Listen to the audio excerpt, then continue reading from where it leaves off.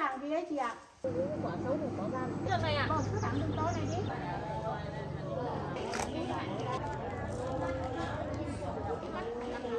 À rồi, còn đây mày về đâu mày?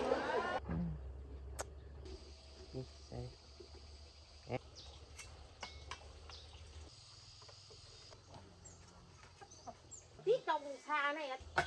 cái nhà ở thế này à? Gà còn ỉa cá cứt lên giường. Trang có cái gì? Đây chỗ ngủ. Qua thì mất. Để ăn cơm nữa. Không ai đâu, không ở đâu. Mai lúc nào rảnh tao vào tiếp.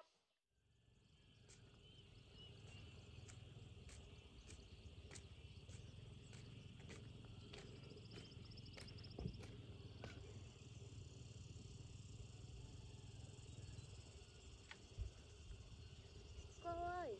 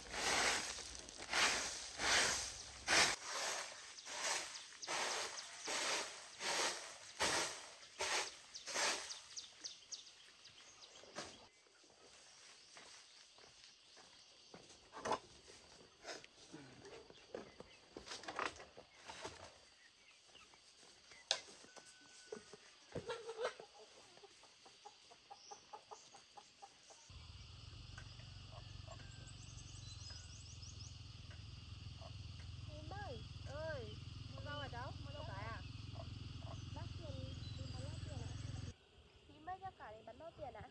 Bán 12.000 ạ. Thế cháu lấy nhất thì cháu trả tiền ạ. Ok.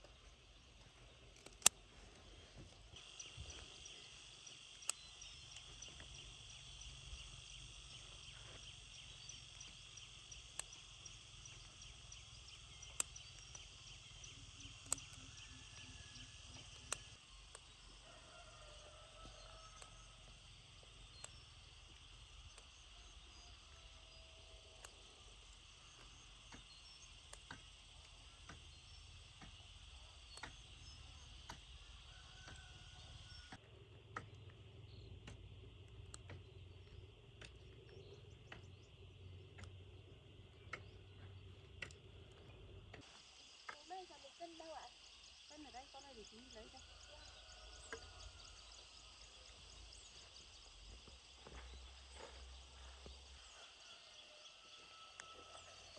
Có hết cân không đấy?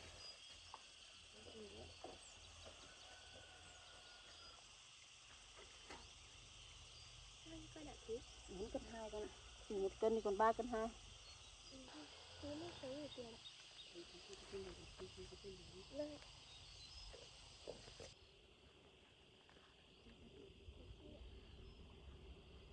Cảm ơn chị nhé. Vâng ạ.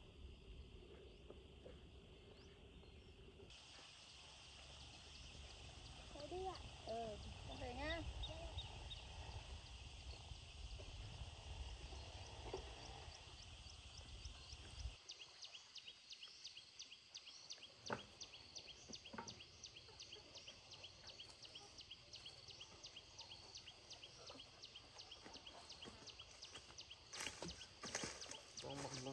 Bang.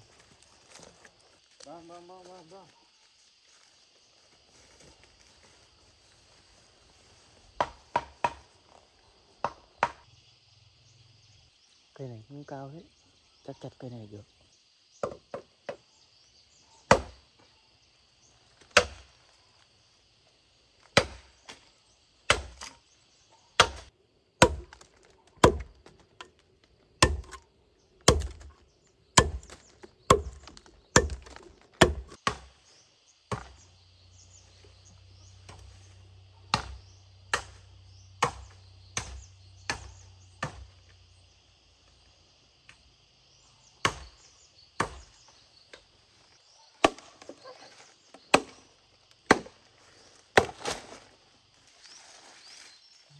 Bông này.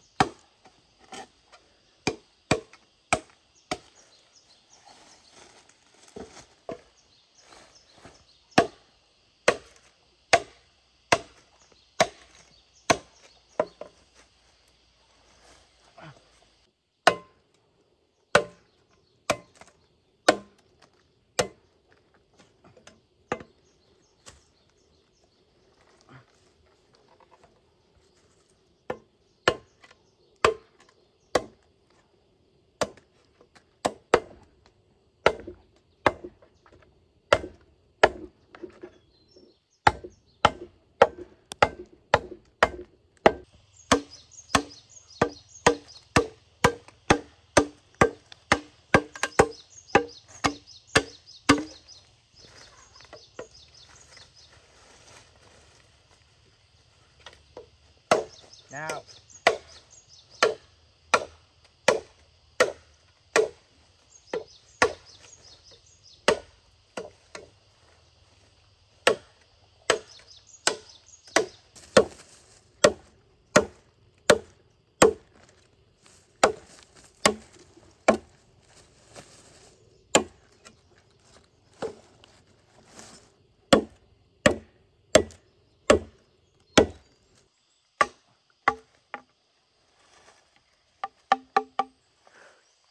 Ra ống này ta xem như nào, cuốn nước này. Đấy thì gó đấy.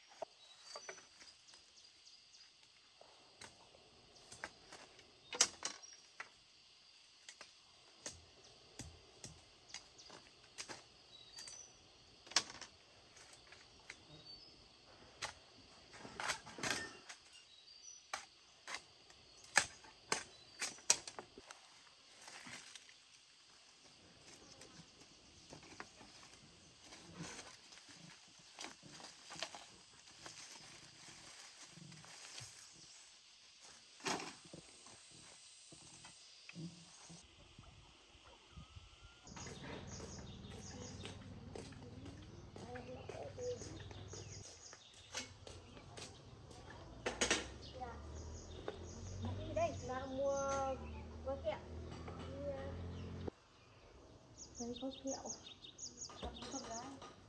Cô có thấy cái đứa nào mà to mà đi theo có 17 tuổi, tầm 17 tuổi ấy, tầm 17 tuổi ấy.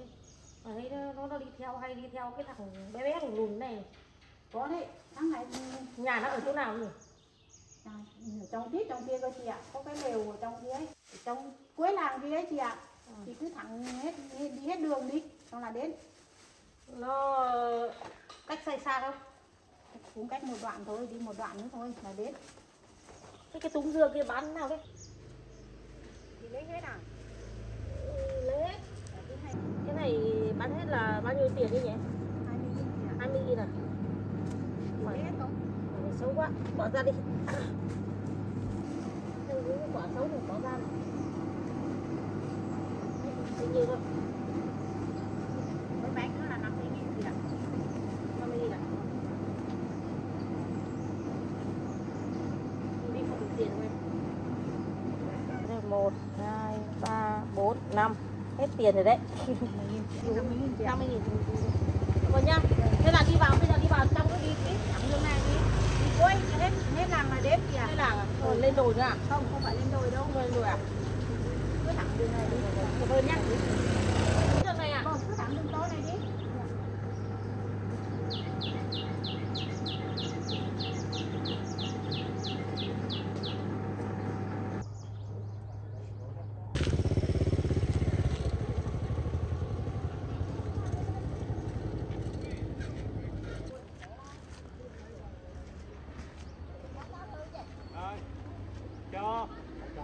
Cho thôi. Hết vụ rồi.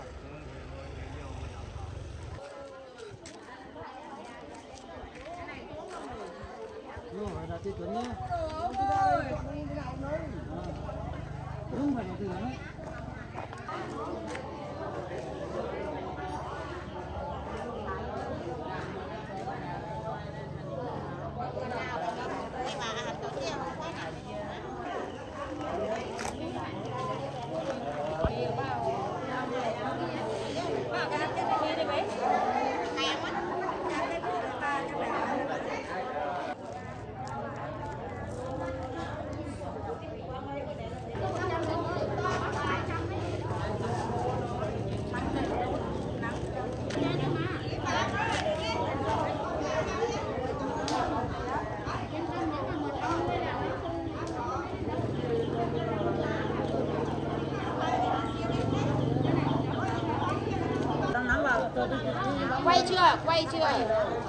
Quay chưa để bà mua xong là để quay đi.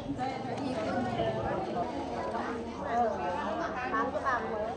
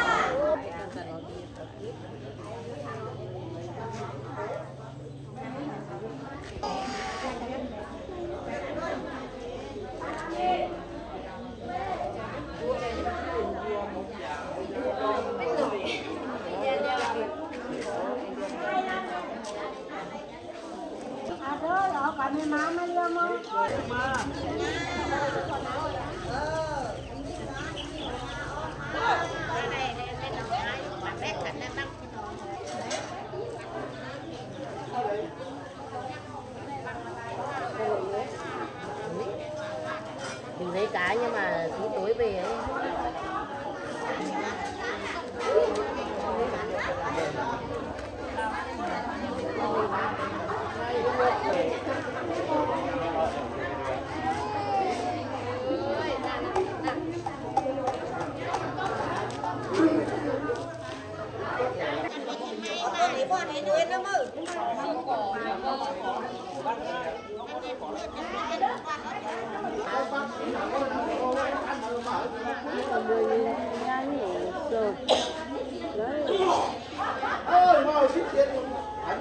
Rồi gì?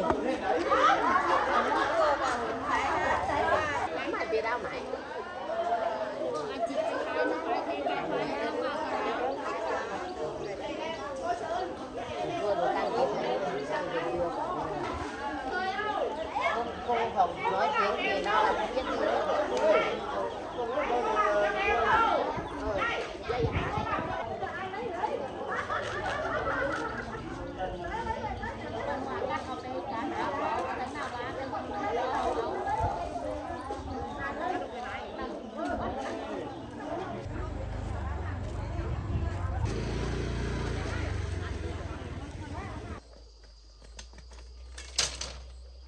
Cái này mình lấy được cú rồi chắc họ không nói đâu.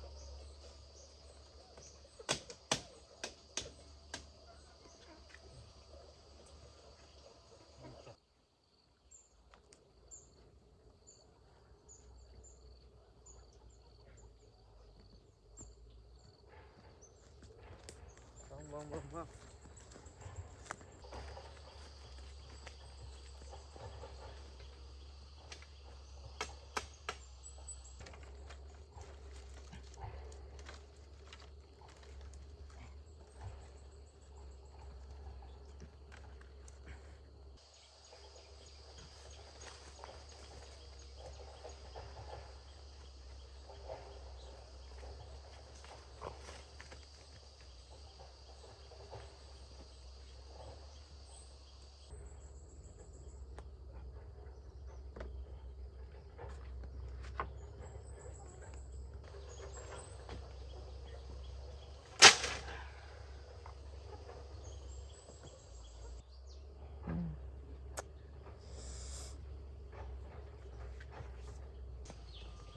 Đi.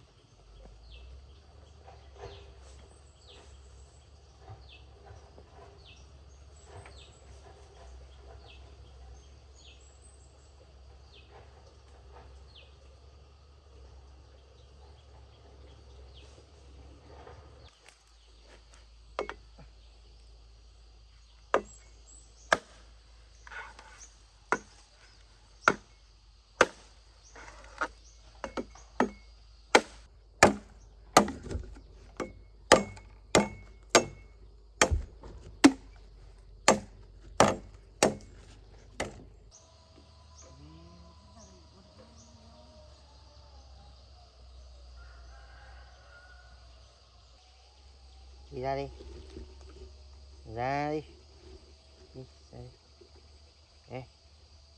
Ừ. Nào, đi ra cho nào. Đi ra đi.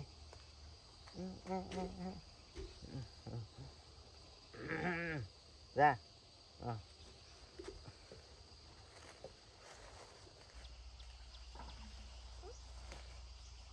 Đi về.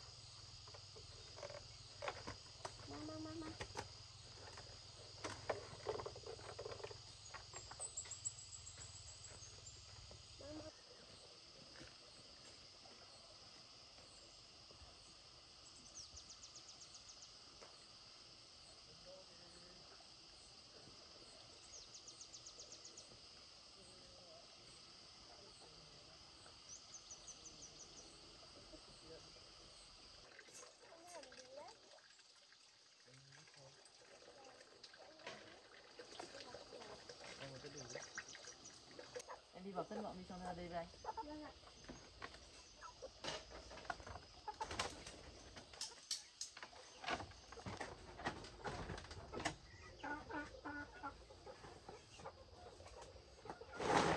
Trong này có gì không?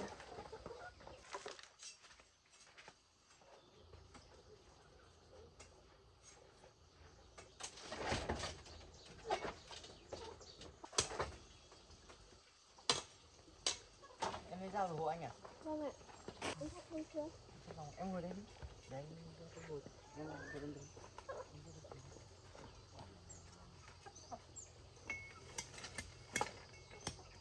Em đang đi chợ mua gì không? Có ạ. Em mua gì ấy? Em Nên anh làm cái này thì lều để xem không biết con gà nó có vào không, sợ thấp quá ấy. Cái này anh vừa đi lấy ở lều cũ về ấy. cái này cũng còn được mấy miếng như này ạ. Mấy miếng như này thôi. Hôm nọ mẹ em phá. Hôm nay em đi vác về cho anh tận dụng ấy. Đỡ chặt chè. Với lại tiết kiệm được ấy nữa. Không chặt chè. Bảo vệ môi trường.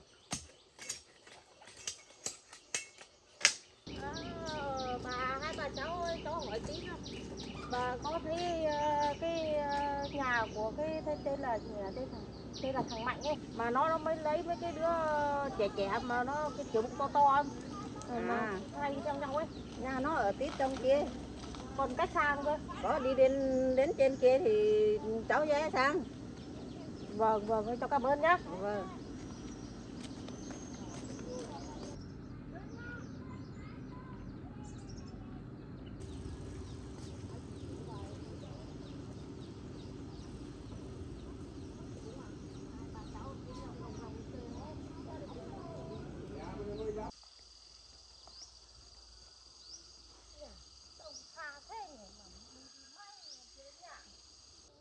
Nó ở tỉnh nào mà đi xa vậy không biết nữa. Sắp đến chưa? Cuối cùng nhất rồi mà họ bảo đi đến nhà cuối cùng nhất mà. Cái nhà này rồi.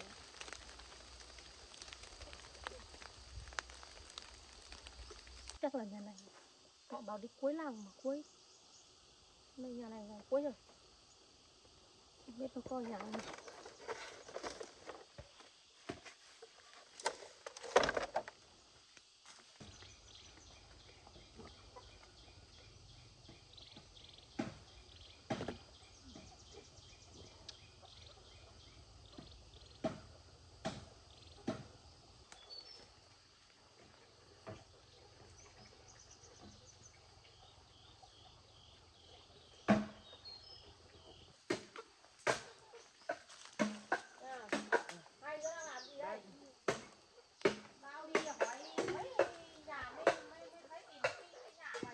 Trong xa này tao đi hỏi mấy nhà mới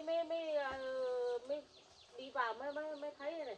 Nhà trống nghèo nên là phải ở trong này không có đất. Ở xa tít trong đồi núi này, trong sâu này. Sao mà nó đang chữa mà mày đi bắt nó đi làm như này? Cháu không bắt đâu. Yến tự làm mà. Yến tự làm mày không biết thương nó à? Nó đang chữa mày bắt nó đi làm đấy, chặt tre thế này à? Em nhìn Nhà cửa thì gà bới thế này, ở bẩn ở thiếu này, ở thế à? Mày đây mẹ mua cho anh, mẹ mua ít dưa với có kẹo cho.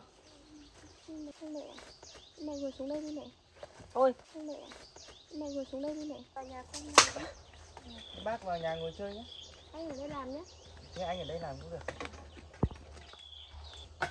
Cái nhà ở thế này à? Bẩn thiếu này à? Chúng mày ở thế này mà ở được à? Đây này, gà còn ỉa cá cứt lên giường.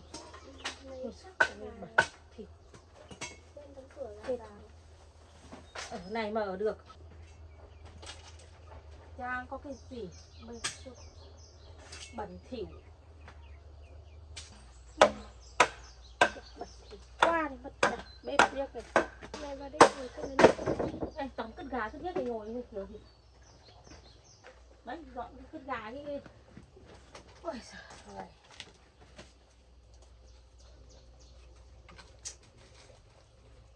Nhà này ở cái gió nó thổi một phát là bay đi luôn đi. Để gà tiếc nó ỉa đây chỗ ngủ qua đi mất. Nhà này gió thổi một phát bay đi hết đi.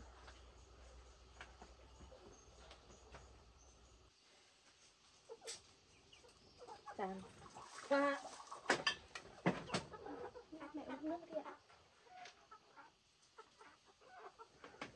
Mày đi đây này, cứ già này mày lại ngồi vào này. Thế mày đi theo nó, nhà nó nghèo này làm sao mà nó lo đâu nổi cho mày được. Thế thôi mẹ. Mai còn nuôi con nữa, để tiền đâu mà nuôi con. Làm cái gì nuôi lấy tiền được nuôi con. Dạ con đi chợ con góp từng đồng một con tiết kiệm để con nuôi ạ. Tiết kiệm thì mỗi ngày đi được 20.000 thì bao giờ mới đủ. Nhà nó thì chẳng có cái gì ấy. Sao mẹ đỡ chưa ạ? Mẹ cũng đỡ rồi nhưng mà vẫn còn mệt. Ôi, cái đầu sao bữa nay nữa thế nhỉ? Hay là mẹ ra ngoài để con nhổ tóc bạc cho mẹ. Thời gian này lâu cũng không có ai nhổ tóc bạc kê. Cái đầu Bác. mày con trai sức dài bay dốc mày cứ bắt nó làm. Cháu không bắt làm nhưng mà Thôi mẹ ngồi đi để con nhổ tóc bạc thôi.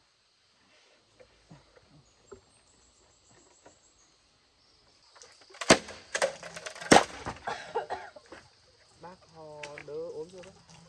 Đỡ rồi.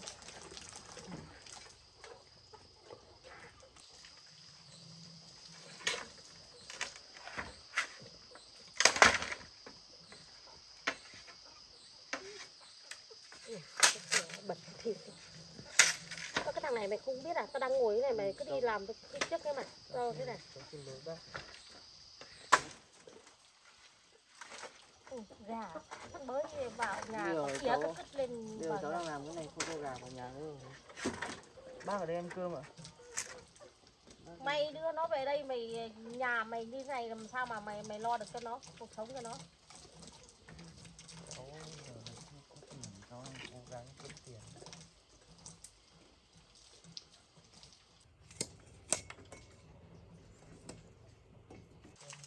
Thôi tao vào tao xem chỗ ở chúng mày như nào tao đi về á, tao không ở đâu. Tao thấy cái chỗ chúng mày ở đây cách xa, toàn ở trong núi trong rừng như này.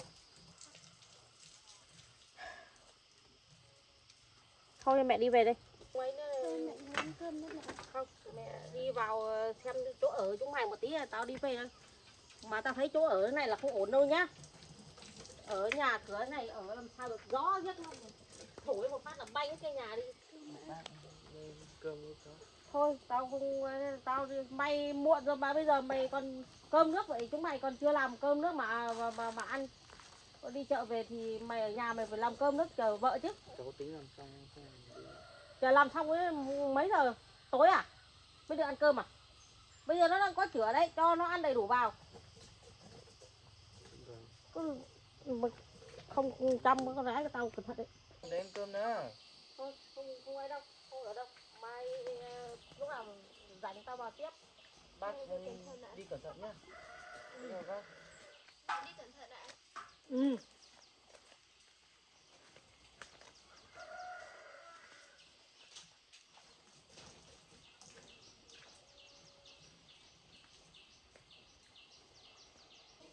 Để em về. Hay là mẹ em nói thế thì bây giờ đi làm lo ăn cơm rồi.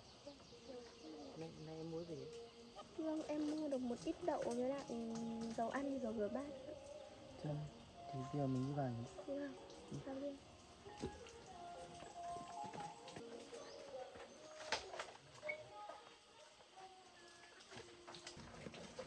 Em mua ít kẹo này em ăn không?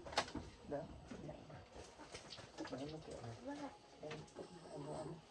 Nên mua gì nữa? Mua được một ít đậu với lại... Mới này đắt tiền lắm đấy. Vâng ạ. Nhưng mà em tiêu hết tiền chưa rồi à? Em cứ để dành đi, không cần mua đâu. Cái này anh tự mua cho. Đậu đây.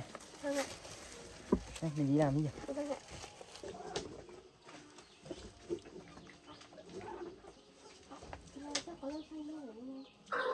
Thiếu anh đi bứt rau xanh, hôm nay cho em đi bứt thử nhé. Anh ở nhà làm nhé. Anh bứt đâu ạ?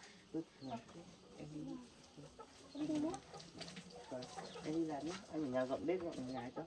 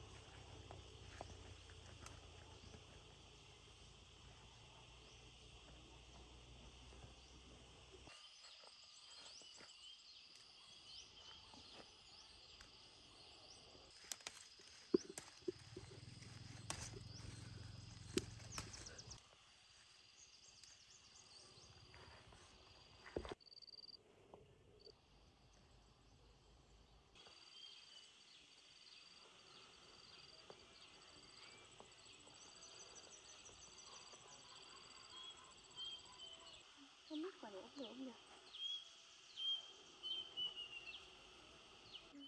Quả này không ăn được không nhỉ?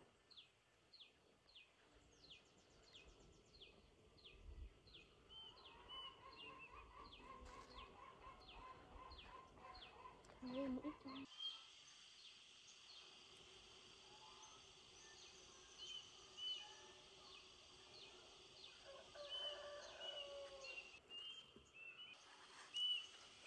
Gì ạ?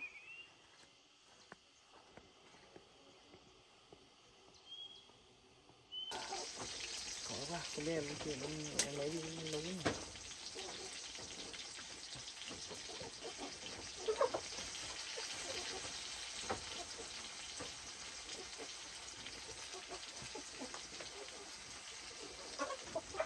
Anh làm gì đấy? Anh gắn đậu trong phòng rồi. Em lấy về chứ? Rồi ạ. Anh hạ để trong chén to quá. Lát nữa em đi lấy em thấy một ít quả này. Ở gì hết? Em thử đi. Anh vệ sinh ngon đây. Vâng ạ. Vứt đi. Quả này đang có con ăn được đâu. Độc chết đấy. Em lấy lên cho anh này. Không ăn được đâu. Thôi để em làm xong nhé. Em đi nhặt rau đi. Anh đi xong rồi anh đi lấy ghế đó. Đấy, anh đi lấy ghế.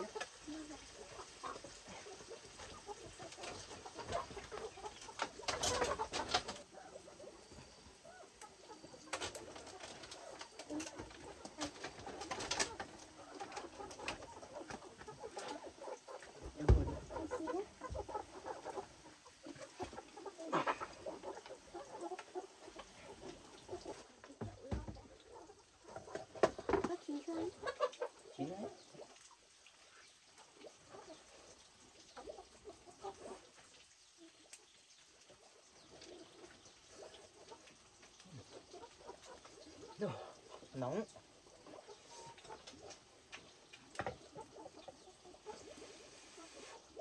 Ăn thử nữa. Được không? Anh vớt ra nhé.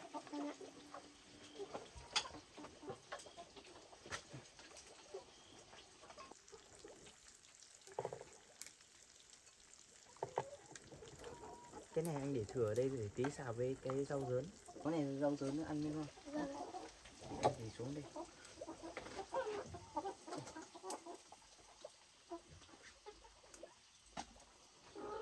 Anh để anh rửa ra. Vâng ạ. Thế để em đi gọt dưa chuột tí mình ăn nhé. Dưa chuột đâu ra? Lấy mẹ em vào thăm mẹ có một ít. Thế em đi anh nhé. Vâng. Em lấy.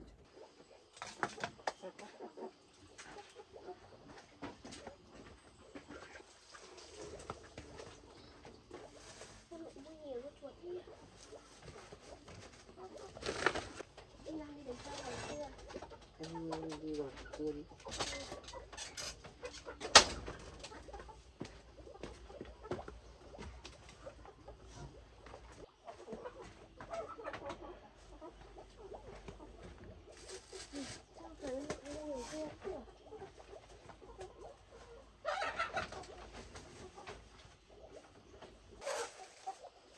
Mẹ mua nhiều dưa vậy.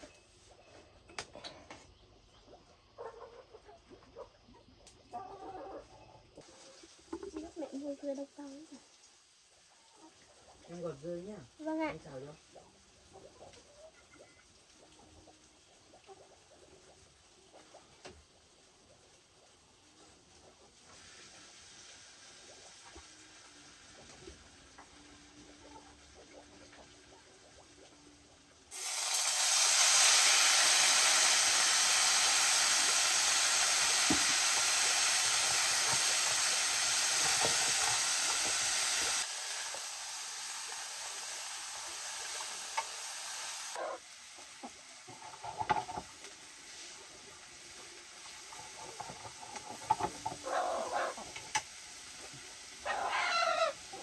Anh sắp làm xong chưa? Anh sắp xong rồi, em cứ gọt đi.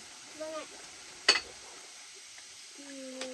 Cái hàng rào kia anh làm vây gà hay làm gì đấy? Anh làm vây gà không cho gà nó vào nhà. Hôm đấy em đi bán về em quên cầm về cho anh đấy. Vâng. Em gọi sắt đủ anh ạ.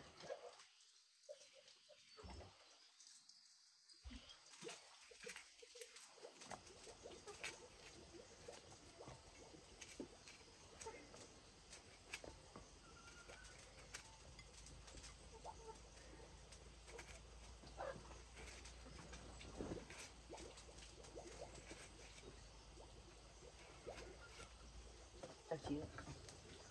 Em xong chưa? Em xong rồi ạ. Anh sắp mâm lên nhá. Vâng ạ.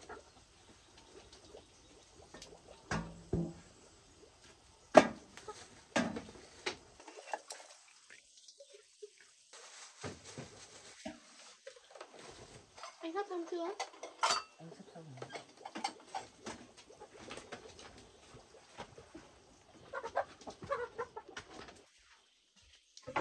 Không biết phải cơm chín chưa anh nhỉ? Cơm chín rồi đấy, này anh xem chín này. Em bên đây nhé. Em đi đi.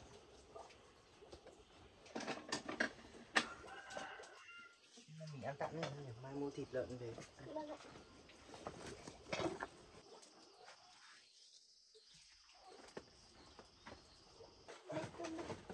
Biết cho gì để em thấy. Vâng ạ.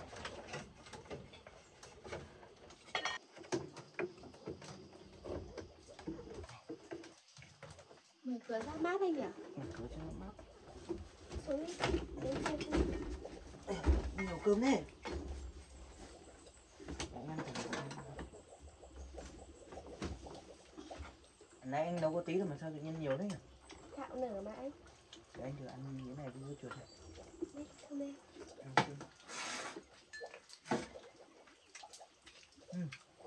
Ngon lắm. Không đi. Em ăn miếng này ngon lắm. Vâng, em xin nhé. Chiều nay làm cái kia xong là mai làm cái chổ sao này. Vì là chiều nay đan là anh sợ ngày mai mưa ấy. À, hôm nay Hôm nay đi có bác ở con bác bảo là ở ngoài kia cái chỗ hôm qua em đi mua rau cải ấy, ở đấy có cái vườn ớt ấy, hôm nay em đi qua đấy mua cái ớt của họ. Vâng ạ. Ớt chắc bán chạy nhỉ? Ớt thì chắc mình mua đấy. À mà em đừng mua đồ về nữa, đi chợ đừng mua nữa, để tiền cho con đi. Anh tự mua cho, nhà anh mà, anh tự đầu tư nhé. Em ăn đi. Anh xin á.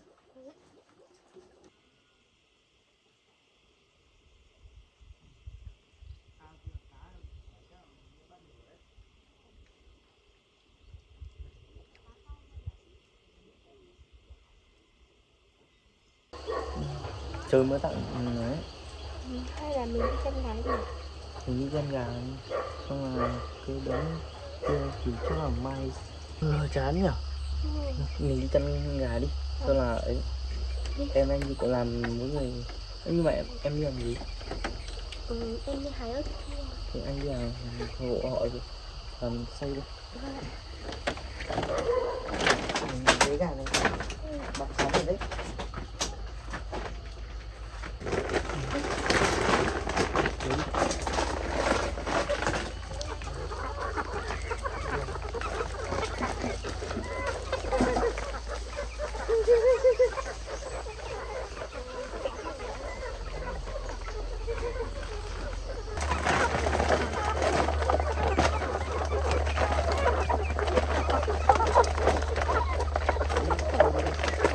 Gà nó trèo lên đi.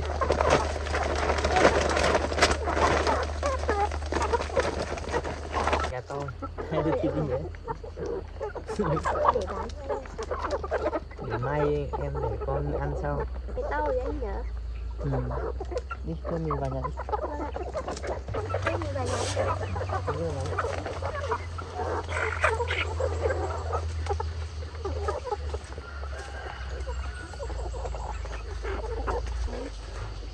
Đi làm gì? Chắc là em nhỉ? Chắc là em.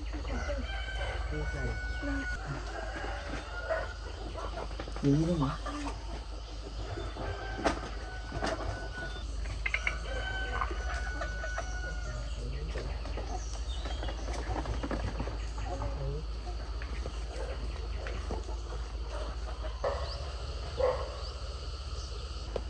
Tiến đi bên kia.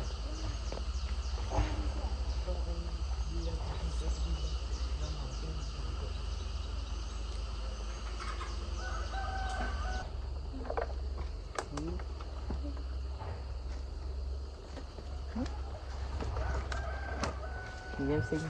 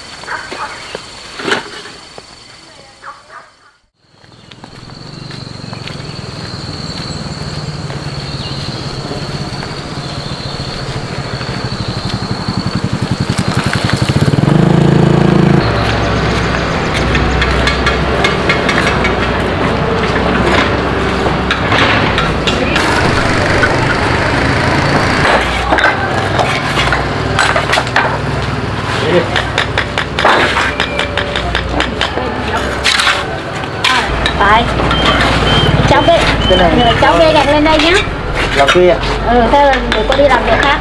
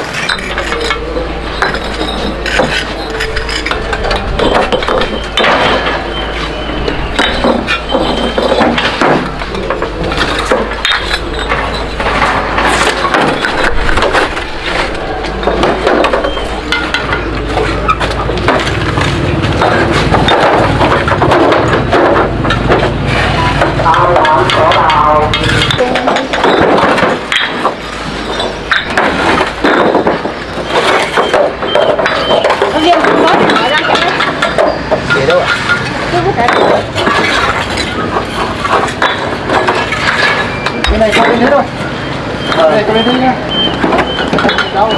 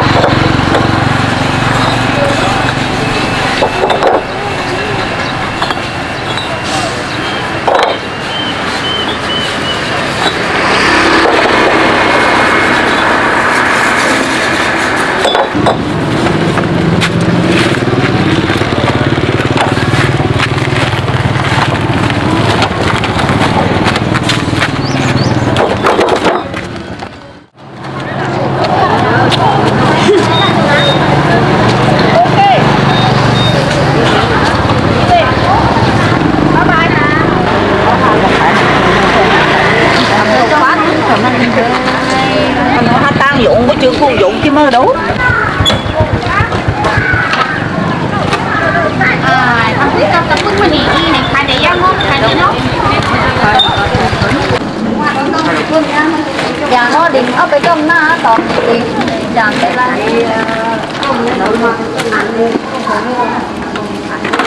không phải ông bồ thằng nữa. Có thằng ngồi cả định chứ nhở. Ăn cái gì nó có đi. Ai đây chứ? Không ăn đi. Cảm ơn đang đòi nha.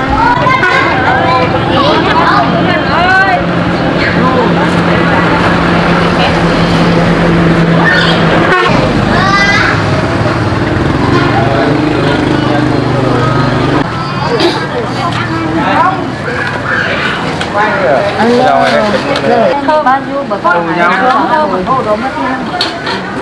Mơ ra hả nha.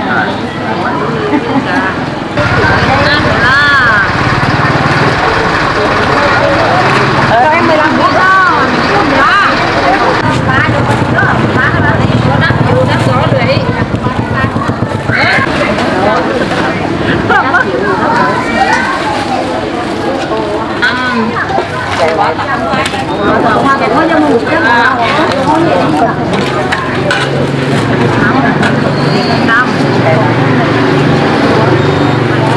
Cái hành ấy uống hả? Rồi ơi. Bây giờ mua lắm nè. Anh lấy đi, lấy này nào. Cái này 15. Sao mình cứ tưởng nó bán đầu kia thì đi mà lấy trả lời đâu. Kêu vui em lưỡi to. Mong bữa thôi mà lúa này. Các bạn ngày mai nhá, mới mặc cái lưỡi á.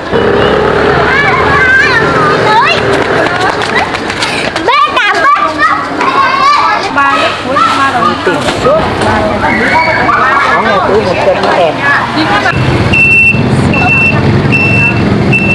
Chồng nhà ở đây một lính có hành cho đây là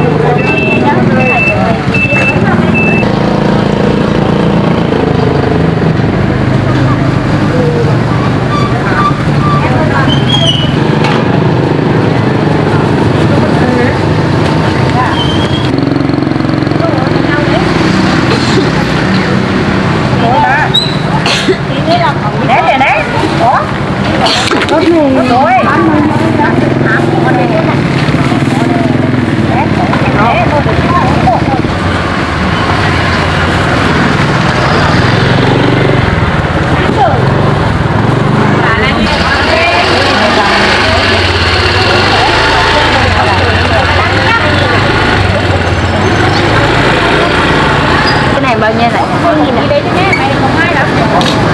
Có là con lớn, có đây. Đèo ơi, có.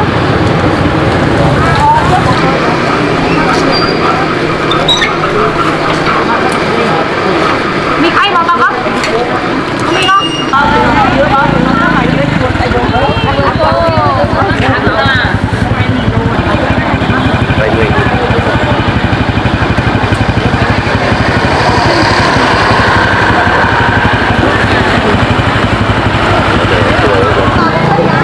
Hai cân này cái dụng cái ngôi để lai năm cồn mà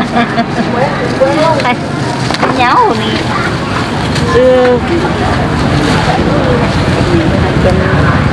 ô khăm thì trái khăm nữa sướng chưa khăm để với ông xuân 2 cân hơi này nó nước là gì mà bụng vẫn là má nhớ chín thằng đó ba này mặt đây mới cả đây nhiều lắm lắm cái gì này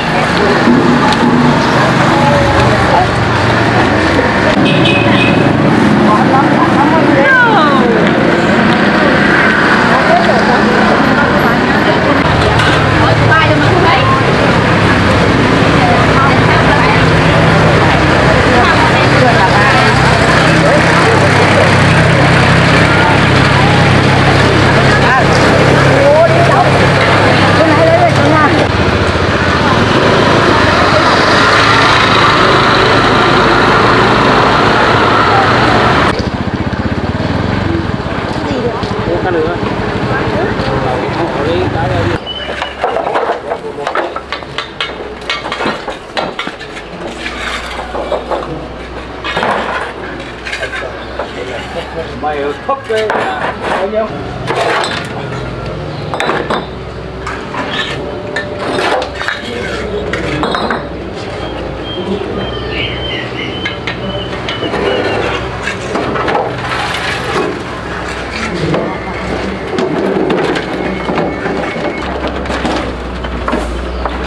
thôi cháu ơi đúng rồi đủ gạch rồi nghỉ rồi bây giờ tiền cháu nhé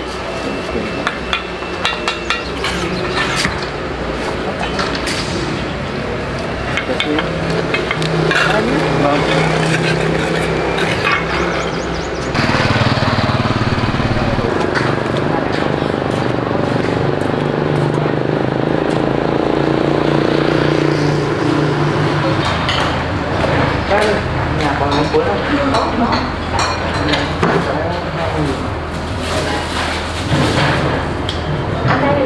Không mắc việc. Bố đi ngồi chơi.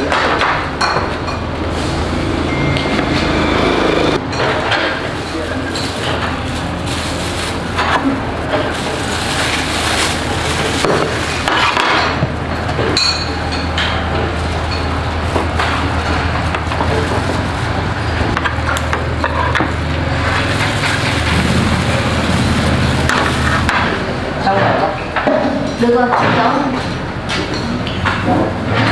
nước rất là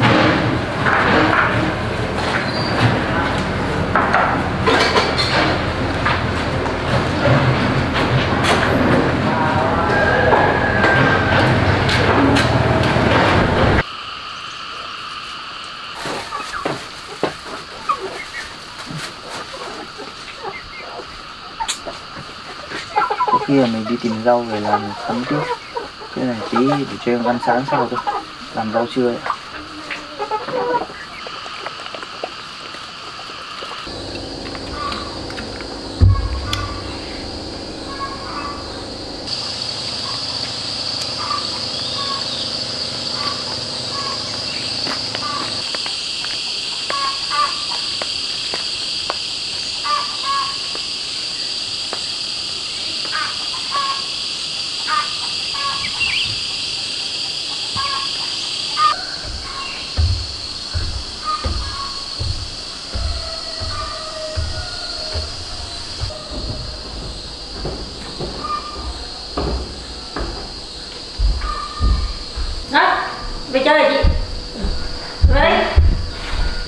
Một mình khác ở thôi đấy.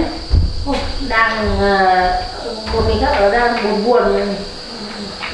Có cái gì buồn gì, có cái. Ôi giời, đi lấy nữa. Nó cái này. Vừa mới uống bằng cái khát nước.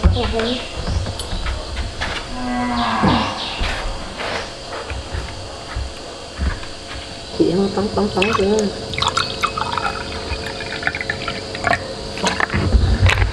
Nước ơi chị. Để đấy. Ây da, thế nay rảnh không làm gì à? Sang đi chơi? Không, đi xa ở nhà cũng buồn sang em chơi. Chán này, chán muốn làm gì. Sao nó buồn. Ôi, cái đứa lớn này, con gái lớn này, nó có chữa chứ bây giờ nó đi theo cái thằng tên là cái thằng Mạnh ấy, người bé bé rồi này. Mà nhà nghèo lắm, nó vào thăm nhà chẳng có cái gì ấy, ở nhà tranh vách nữa mà không biết bây giờ nó ở như thế thì làm gì mà nó lấy tiền đâu nuôi con được. Không có thằng này thì con này lấy thằng kia được. Bây giờ nhà nó nghèo lắm, không có cái gì nhà. Ôi trời ơi bẩn thỉu. Nhưng là bây giờ nghĩ thế nào mà bây giờ nghĩ cách thế nào mà bắt nó về được. Bây giờ nghĩ cách kiểu gì là kiểu gì bây giờ đi bắt nó về nhà thôi, không cho nó ở rồi. Mai nó sắp đẻ rồi, bây giờ cho ở đấy không được, mai bẩn thỉu lắm, con nó còn đau bệnh này. Bây giờ chị đi theo thì đi nghĩ cách lôi nó về nhà. Thôi thì bây giờ biết làm thế nào, hai đứa nó quyết định lấy nhau rồi thì cái gì cái thì cũng phải từ từ nghĩ cách để tháo gỡ thôi. Dạ lắm rồi. Thế thì em mình đi xem nó còn nhà không. Nó đi cho mà. Bắt nó về, không có nó ở đấy nữa. Xong rồi nó không về lôi tóm tay không xách nó về luôn. Nhưng mà đi tội nghiệp nó chứ nó phải có đứa con ở trong bụng nữa. Đi theo em. Nó về đâu? Em không thương hại nó à? Thương thì em mới cho nó về, còn không thương thì em để cho cái thằng ở cái thằng kia nghèo. Làm gì mà có tiền ra thì nó cũng có bố. Em hiểu chưa? Nó tội cho đứa con. Bố làm thế thì em tống cổ nó về.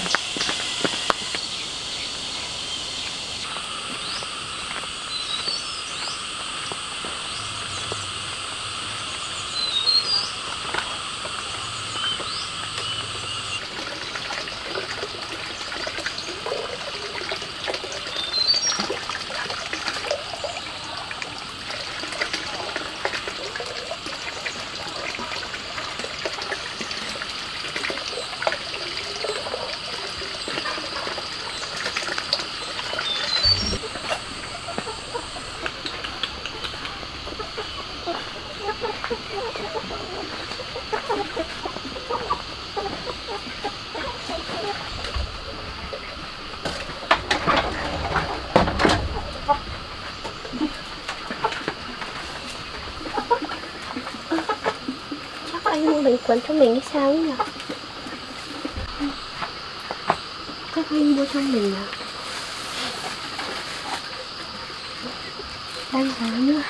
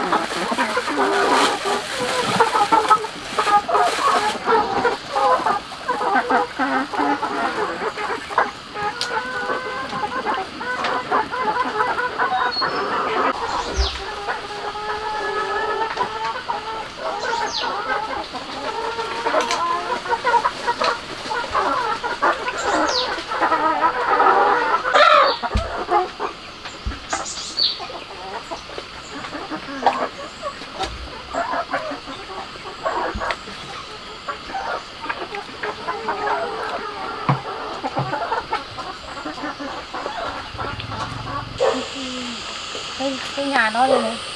Nó ở gần đây á? Ở đây cái nhà nó. Giờ người yêu nó đấy.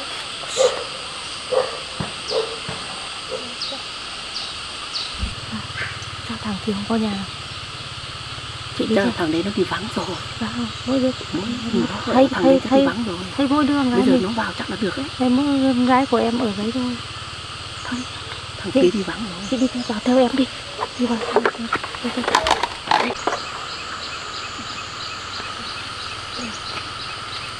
Một mình nó khóc tội thôi.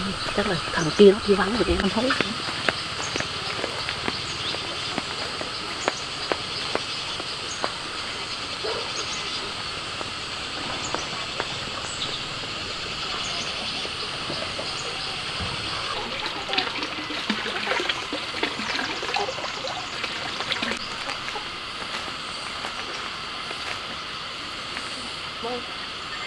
Con gái.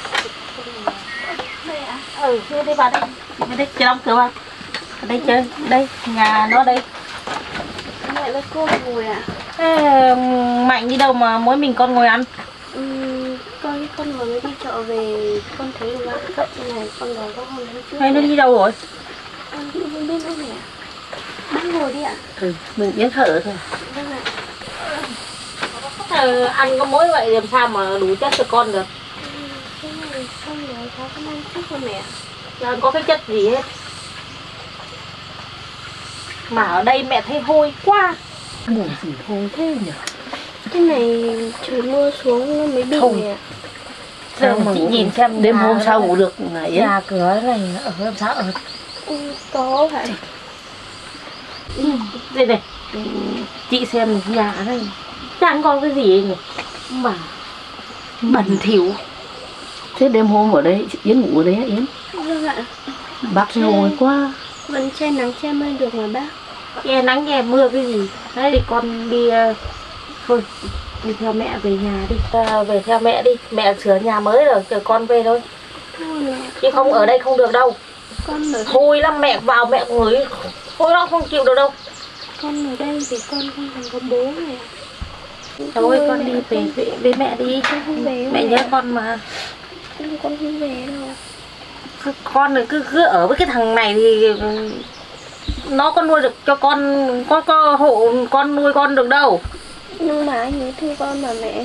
Thương cái gì, thôi đi về với mẹ nhá. Con không về. Đi về với mẹ đi. Con không về. Theo mẹ đi về đi Yến à? Đi về với mẹ đi. Con không về đâu. Đây con mà đi. Mẹ. Đi. Con không về đâu. Mẹ lấy bác về trước đi. Đi về theo mẹ đi. Theo mẹ đi Yến à? Mẹ nói gì nghe. Con không về đâu. Bây giờ thằng này là có cái gì tốt đâu. Mà con ở với nó làm gì? Mai đẻ con ra không phải con của nó làm gì nó thương con. Nghe lời mẹ đi về đi theo mẹ đi về thôi Yến ạ. Không về đâu. Đợt trước mẹ đuổi con rồi con không Rồi trước là bây giờ trước khác, bây giờ mẹ không đuổi đâu. Đi. Đi về hả Yến à? Bảo thì nghe. Thế bảo nó có nghe không? Đi về đâu? Đi. con không về. Đi. Không về ơi.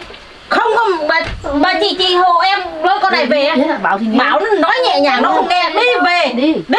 Bảo thì nghe. Đi, đứng lên. Không về đâu. Đứng lên. Đi. Mày ở đây với mày nhìn xem cái nhà cái cửa. Bảo thì nghe đi. Đi về, đứng lên. Con này bướng nha. Đứng lên. Đi. Con không về đâu. Đi về. Đi đứng lên. Nhanh lên con tao rơi mà. Đứng lên. Đi đứng lên. Nhanh lên. Tóm con này. Bảo đứng lên. Đi về. Đây không có ở đây đâu. Nghe. Nói thì nghe. Mẹ con không về đâu. Bảo thì nghe. Bảo nói là đứng lên. Về ngay. Mà tao bực đấy. Đi về. Mày về. Cái con này. Mẹ ơi, con ở đây đi. Dậy không tí tao trói chân nó tay rồi. Nghe lời. Dậy đi rồi. Mày nói nhẹ không nghe. Bảo được. Khóc cái gì? Mày nhìn thấy mình nhỏ ở cái này mà mày ở được à? Mà mày đi gần khóc thì khóc. Gì mà khóc?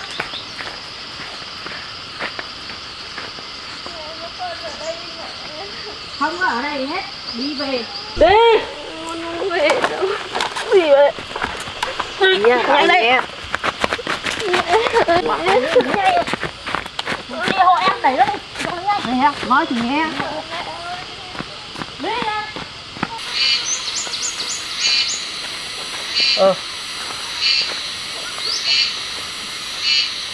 Nhà ai mở cửa nhỉ? Anh em lấy về.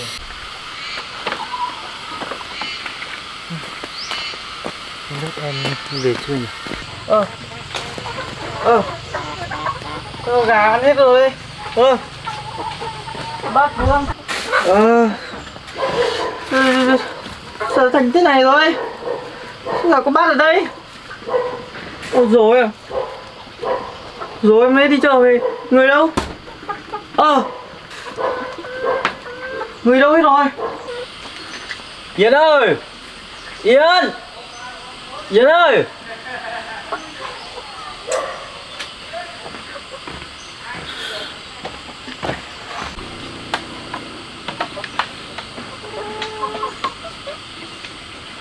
Đi đâu đi rồi?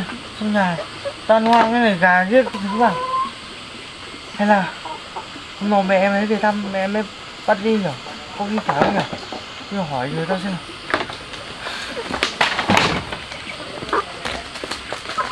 Đi về. Đi. Nói gì đi. Khóc gì khóc.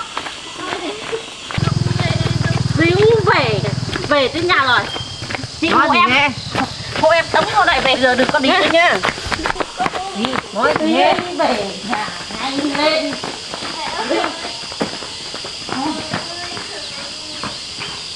Đi nhanh lên. Đi về nhà đấy. Nhanh. Nguyện lên. Đi lên. Vào đây nhanh. Đi vào đây. Nhanh. Ngồi đây. Ngồi đây. Ngồi im đấy. Im đấy nhá. Đau. Lên đi con ơi. Thì em ra con ra đi mẹ. Con ra đi mẹ. Không con. Mẹ ơi. Không có kêu gọi cái gì hết. Mẹ ơi. Không ấy. Đi cái hộ em với cái không cho nó ra nữa, không cho nó đi nữa. Nó đi lung tung. Đi nữa cái. Con ra đi mẹ. Không. Em thôi chắc không ra được đâu. Đấy, đôi cái này là chắc rồi, chắc rồi, không ra được đâu. Mẹ ơi. Rồi, thế nhá. Chị đi về đây. Đi, em cảm ơn nhá. Thôi nhá, chị đi nhá. Em cảm ơn nhá. Bây giờ nốt nó này nó không ra được nữa rồi, không cho nó đi lung tung nữa. Mẹ đã con ra đi mẹ ơi. Mẹ. Mẹ ơi. Mẹ ơi.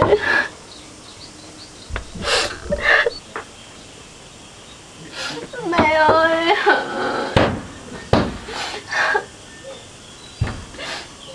Mẹ ơi. Bỏ con ra đi mẹ.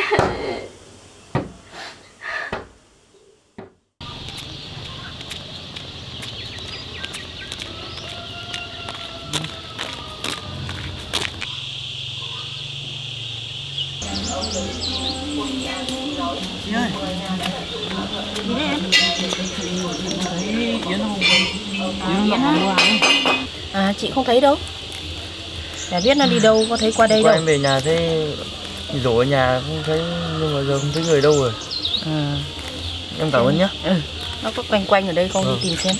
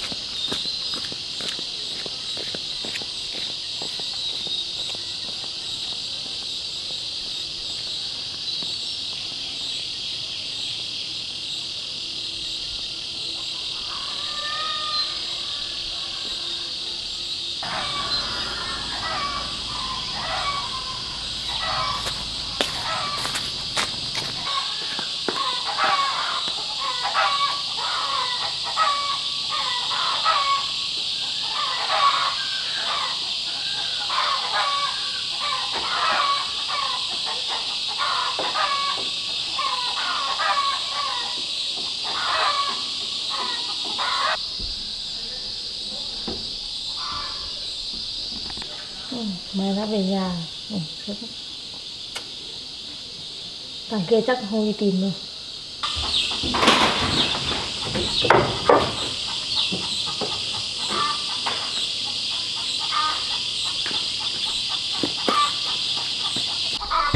Mẹ ơi, Đảo không ra mẹ ơi.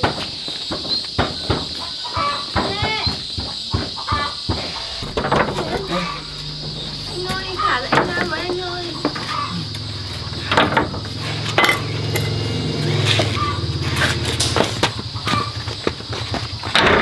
Cái gì nhỉ? Cái gì? Cái gì như kiểu mở cửa, tiếng mở cửa ấy.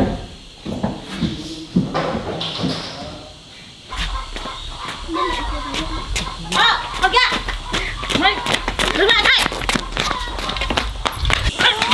Mẹ ơi, anh ơi. Mẹ ơi. Mẹ cũng đuổi đánh mẹ ơi. Thế mày đi vào nhanh lên! Không, nhanh lên không tao đùa tôi đập chết thằng kia luôn. Mày đi vào trong nhà này. Không mà tao đập đến nhà tao đập chết cả thằng đấy luôn. Vào ngay. Thế thì mày đi vào nhà nhanh lên. Không mà tao đập thằng kia chết luôn. Mày đi vào đi trong này nhanh lên. Mày chúng mày mà bỏ trốn nữa là chết với tao. Mẹ ơi, thả ông ra. Không có thả gì hết. Quất vặt. Chặt vào đó. Vâng vặt. Im đi nhanh. Tao mà thấy thằng kia về nữa là đập chết luôn. Cái đấy luôn. Mày. Mẹ ơi. Im đấy.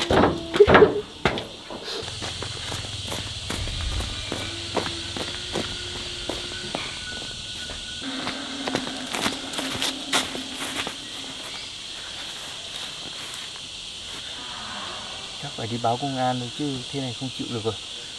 Nhịn hết cớ rồi.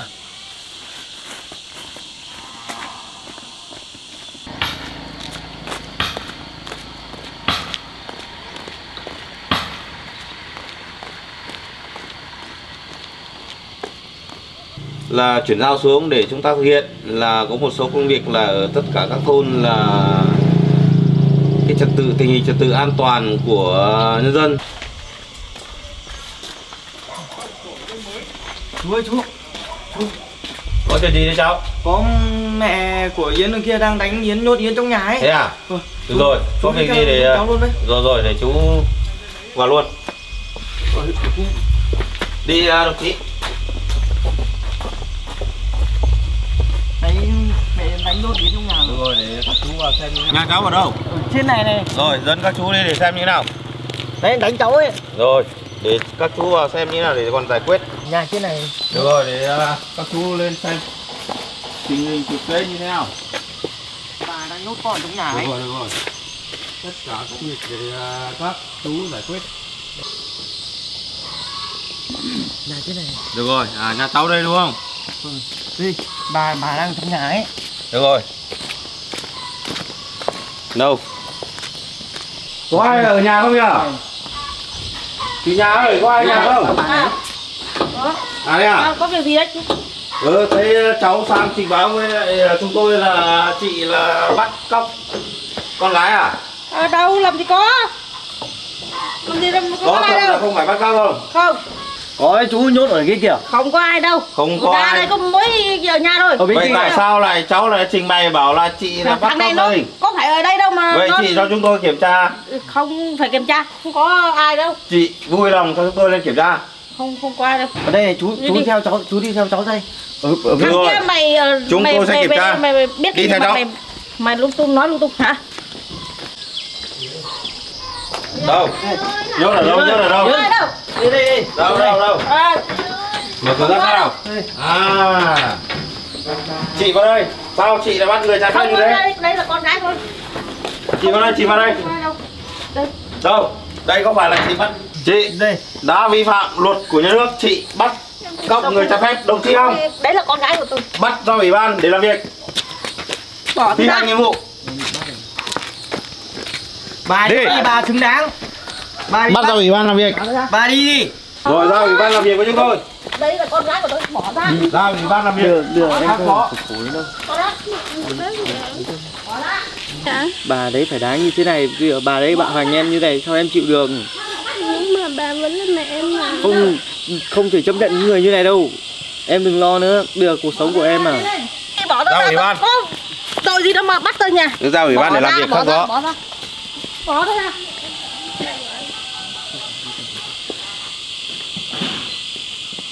ra. Bỏ ra nhanh lên. Cho bà bắt đi tù. Đi đâu? Không ra cho bà đi tù thôi.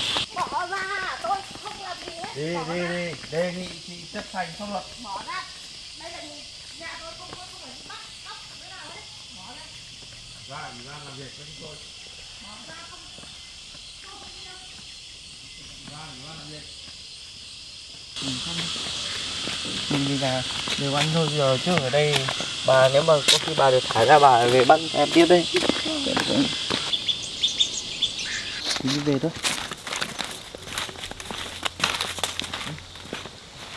Mình buồn lắm.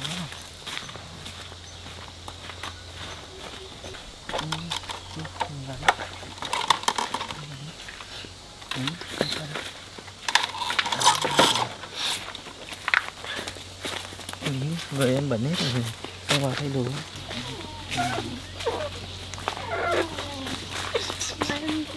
Nằm đấy đợi nhá. Rồi, đi thay đồ đi xong anh ngoài này chờ nhé.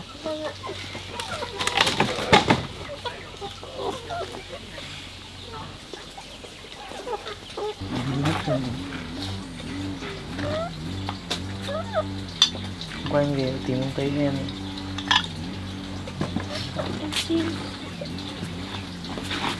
Em buồn lắm á. Cuộc sống phải chấp nhận thôi. Tại vì bây giờ em là con bé mà mẹ em thế này với em không được đâu. Em uống nước đi. Quần áo cứ để kia tí anh giặt cho nhá. Cứ để đấy anh giặt cho không lo đâu. Chiều em có đi làm gì không? Em đi thu hoạch. Em lấy gì? Em đi lấy rau mùng tơi ạ. Rau mùng tơi. Anh có cái lá ở ngoài kia thơm lắm, có chắc họ mua nhiều. Thì em thử đi lấy đấy. Nhưng mà anh đi cùng được không? Thôi anh ở nhà đi, em một mình đi cũng được. Thì em đi cẩn thận nhé. Vâng ạ. Anh ở nhà làm nốt cái rào xong rồi anh giặt quần áo nhé. Vâng. Em đi nhé. Em đi cẩn thận nhé.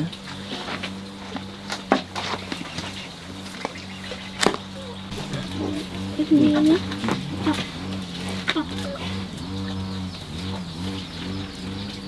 Anh ở nhà nhé. Đi kiếm dao rồi.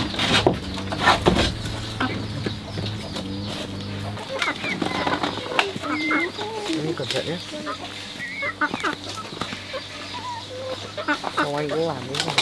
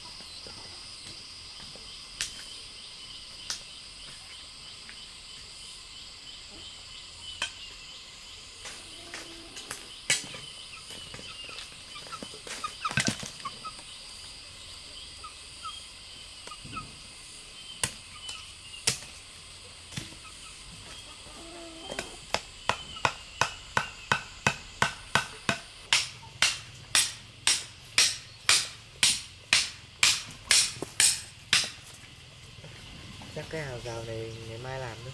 Giờ chưa đi làm rau viên sắn á. Thì đi giặt quần áo kia đấy.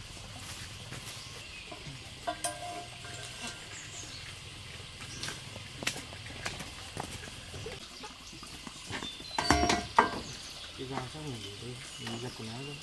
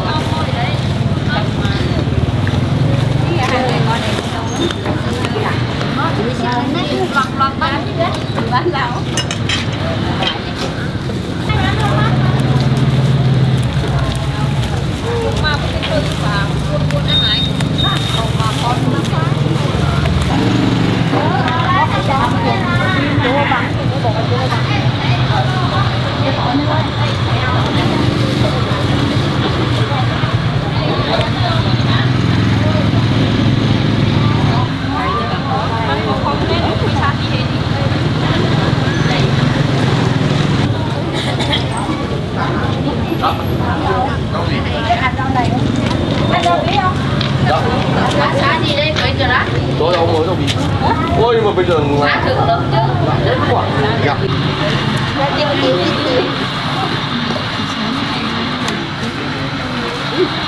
Ăn làm gì nó?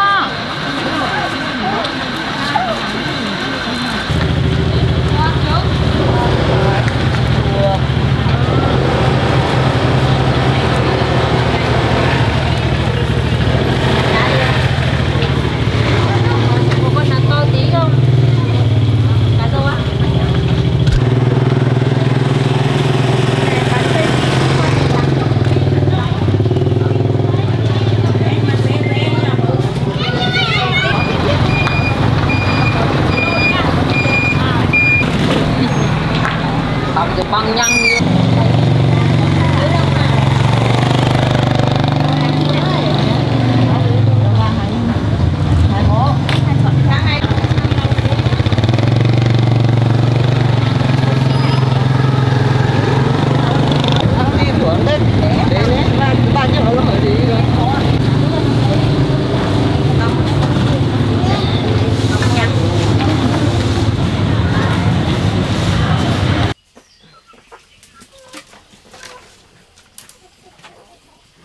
cơm mình cắm chắc là sôi hết.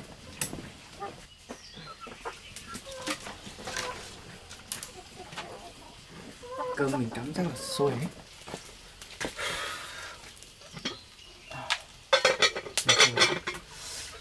Đi lấy xà phòng thì xong là đi giặt quần áo đấy. Nghe gì nữa gì chưa? Nghe con gà này sao cứ vào đây nhỉ? Mấy cái ra lòng cổng còn lâu mới cho chúng mày vào.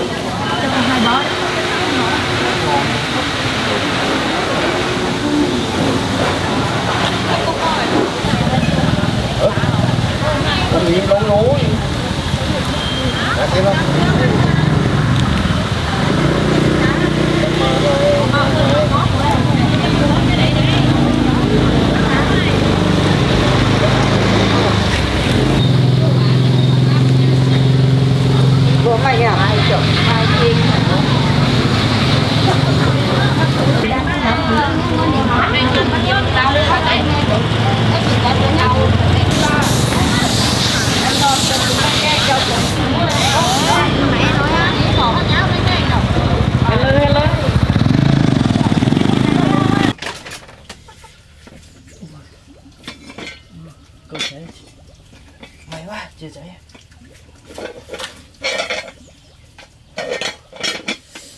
Quá. Biết sao đi.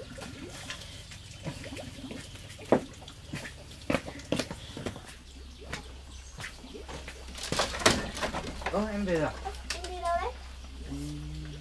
Em định đi tìm rau xanh. Em mua một ít trứng đều. Mình đi làm ăn cái gì? Thế thì em cứ đi nhé.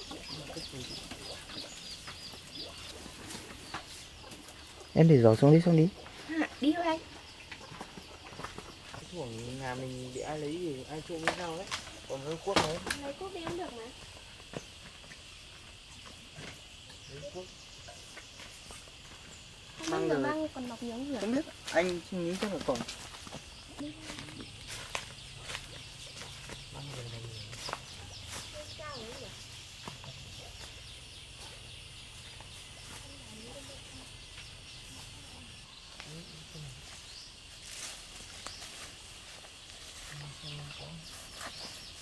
Có củ măng ấy. Đây anh chỉ đúng chỗ này có củ măng luôn. Đây à? Ừ. Em xem. Đi. Đánh đào xem. Em thấy ngay đi. Củ ấy to không anh? Củ này bé rồi em ạ. Nhưng chắc ngon đấy. Chứ mọc ra khỏi đất sao nó không đắng đâu anh nhỉ? Không đắng đâu.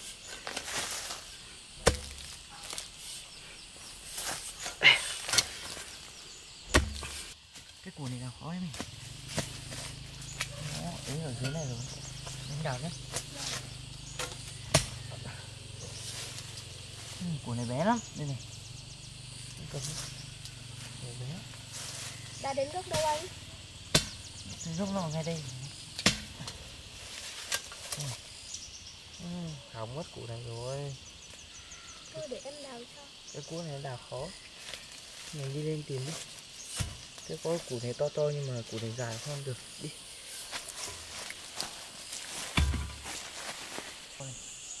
Nhưng mà lấy củ này chắc rồi đấy. Củ này ăn ngon lắm.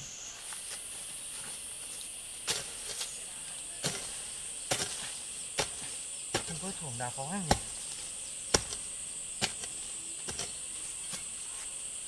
Củ này đào dễ không?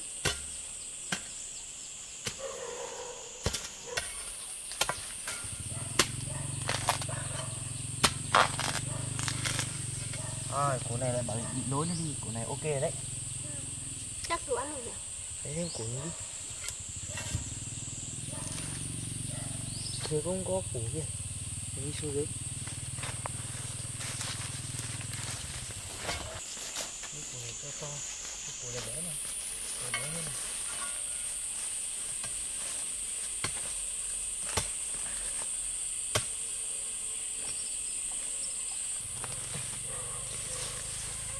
Củ đấy to anh nhỉ? Đánh đào. Củ này nó có bị dưới dây cây.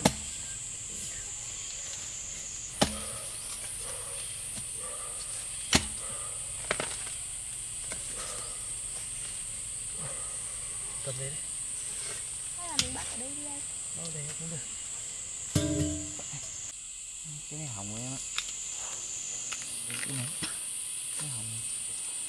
Hỏng thôi anh.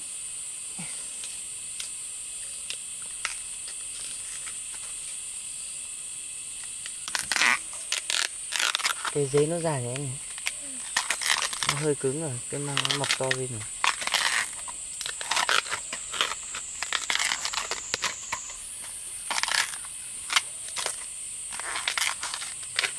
Hay là hôm nào mình làm măng cuốn đi nhỉ?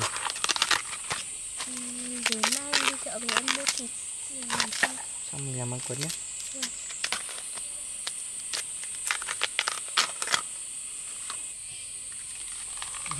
Tay này. Xí hết tay. Làm muối lắm. Anh chưa bắt xong à? Anh chưa.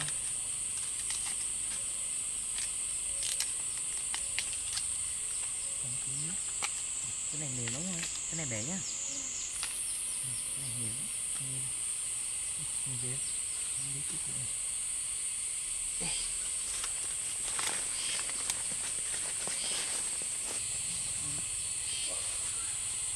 Trứng gà này em mua mấy quả đấy? Em mua 4 quả. Mua 4 quả. Đi quá. Đi cẩn thận nhé, đi từ từ.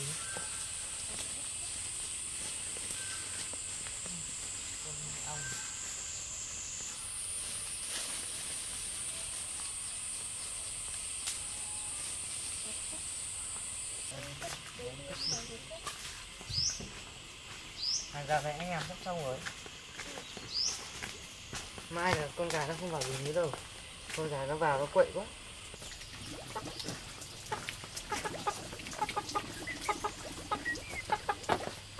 Dưới con cái đây được. Muốn nhỉ? Em cầm ra cái sạch đi.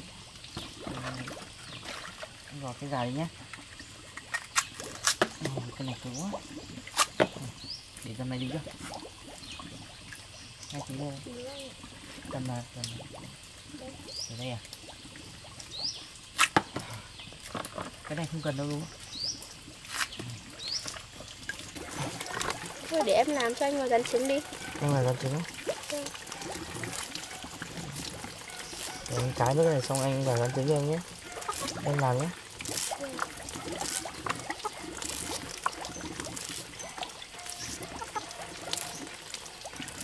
Khá thích nhỉ?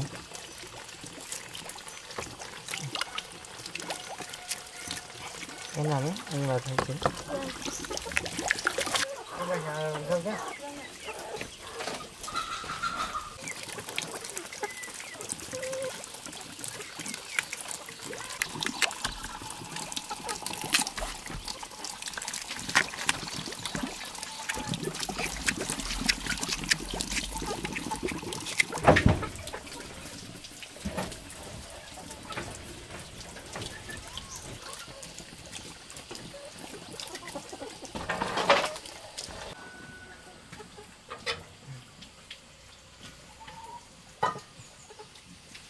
Trứng lên để cho mình.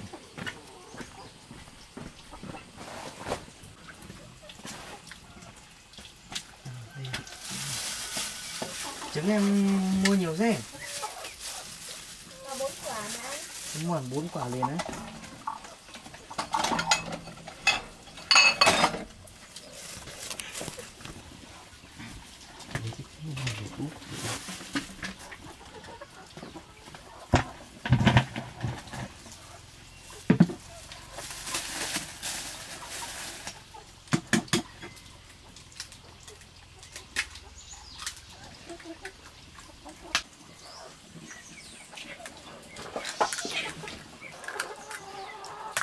Em thái xong chưa? Xong rồi. Mình rán 3 quả thôi nhỉ? Vâng.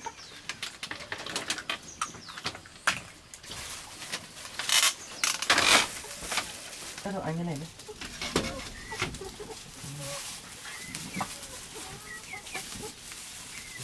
Cho ít mỡ vào.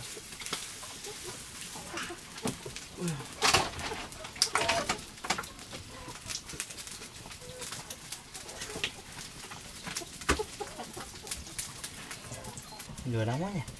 Anh rút một phần đây đi. Phần nữa.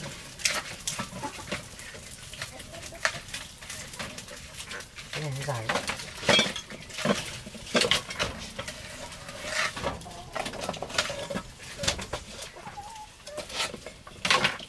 Tách cái này cắt rồi.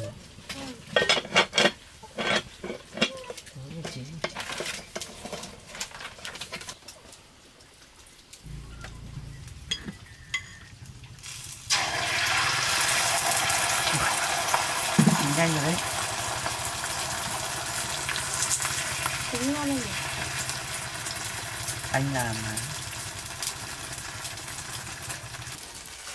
Sắp chín rồi đấy. Em hay làm thì có mệt lắm không? Đây bán cái kia họ lấy nhiều không? Có. Cái lá gì nhỉ? Hôm qua anh bảo em quên rồi. Lá lát đúng không? Cái đấy ở đấy không có ai nói gì đâu mà. Nó tự mọc tự nhiên đấy.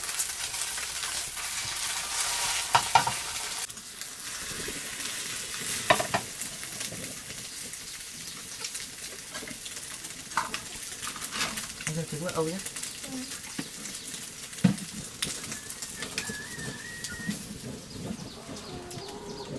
Cầm bên đi nào chứ. Đánh xong á.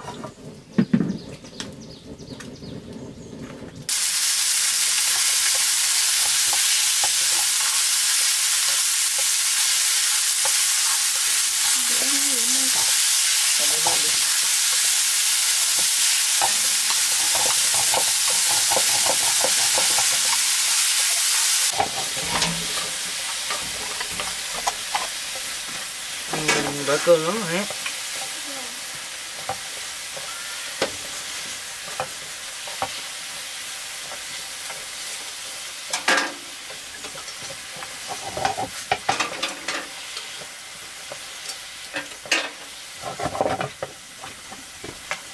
Em biết được cơm nhanh nhá. Vâng ạ. Để đây à? Đấy, xào mang tí. Chín rồi đấy. Vâng. Tí nữa bát này mình đi rửa xong rồi. Anh để trên kia mình sẽ Anh mình để rửa. đây đi.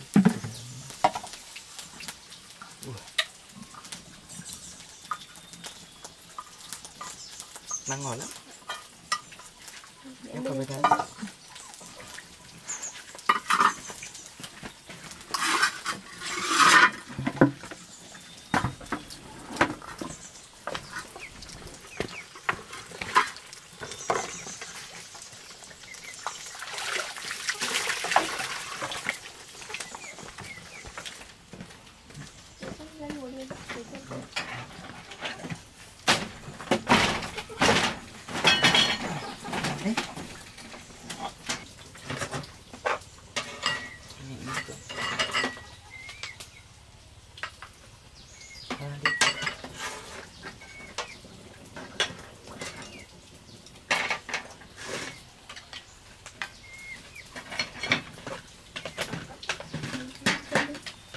Vâng.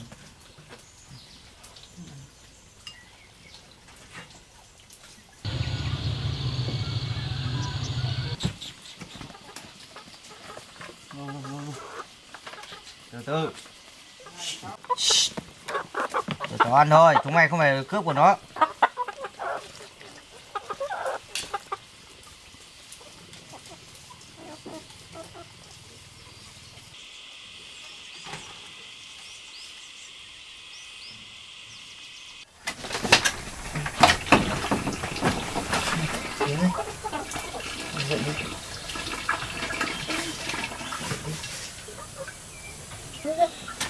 Chưa sáng rồi. Thì sáng rồi. Anh được cho cải tóc chứ? Để chải tóc.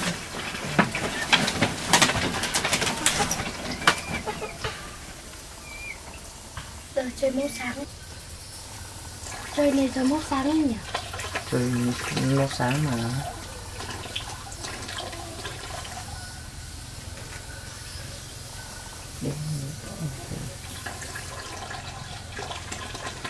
Hôm nay em đi làm gì không?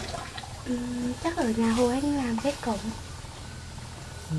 Thế em không đi chợ nữa à? Làm xong rồi em đi sau. Tre ngoài này này có cái tre mà anh chặt uống lại chặt tre. Này mà cổng không cho con gà nó vào nữa. Vâng. Nó cứ búi tóc của em nữa. Vâng.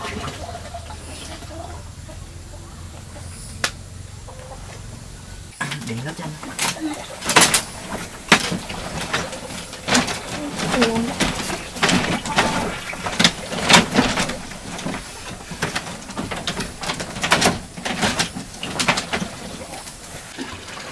Các hộ em nhé.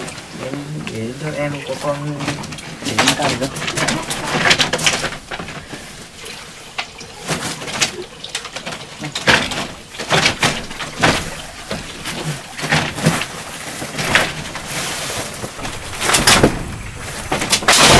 Rồi, mình đi đi.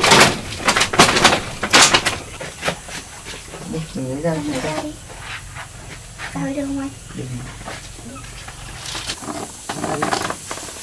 Anh đứng đỏ đi. Mình đi.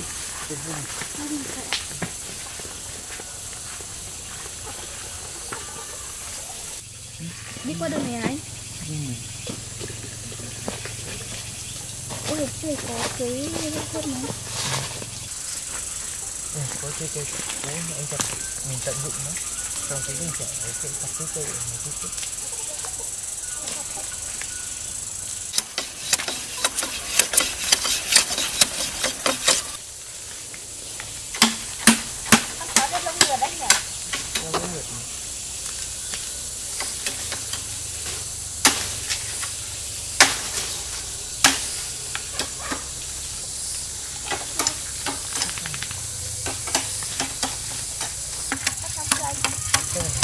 Cái này là ngồi đây à, người kìa.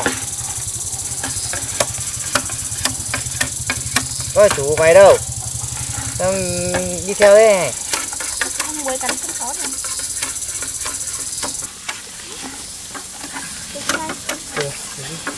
Em còn đang.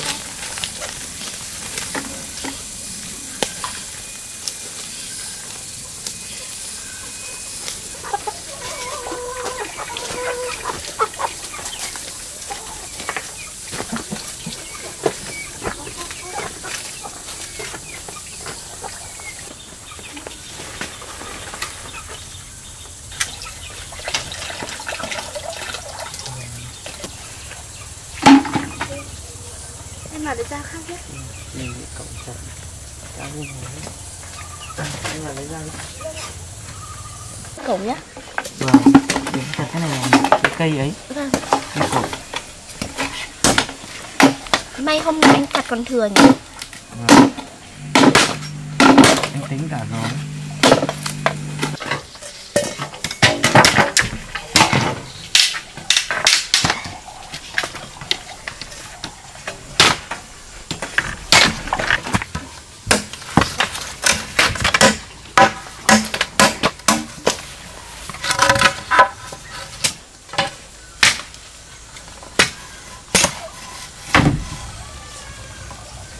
Để đi vào lấy cái cưa nhé. Vâng ạ.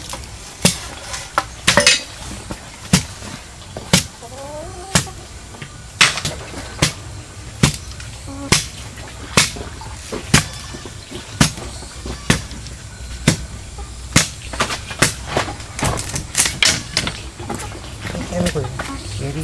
Đang có con ngồi xuống rồi đâu. Em xin nhé. Không có gì đâu.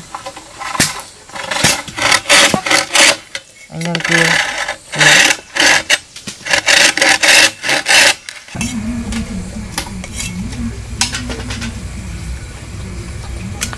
Không biết nhà nào mở dài ấy nhỉ?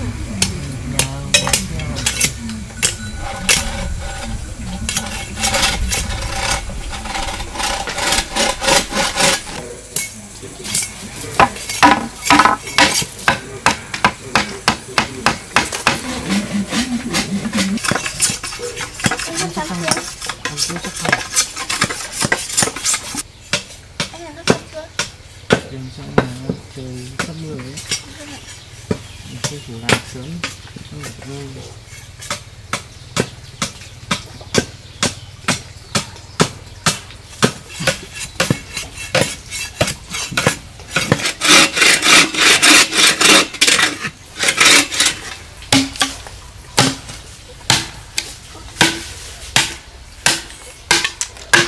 Cái này anh cho nhọn xuống xong mình cắm xuống cho nó chắc nhỉ Yến.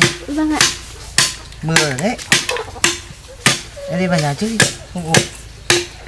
Vâng.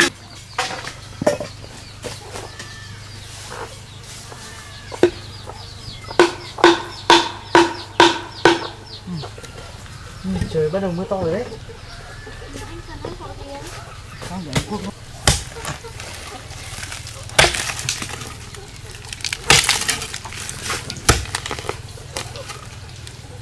Mưa ở đấy Yến ạ. Trời sắp mưa to mà.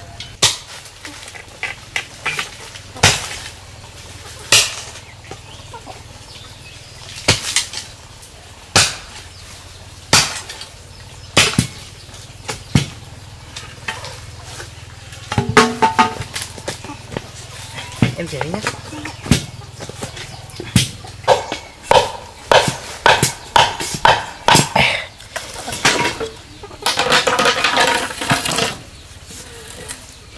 Cắm cây vào xem nhé.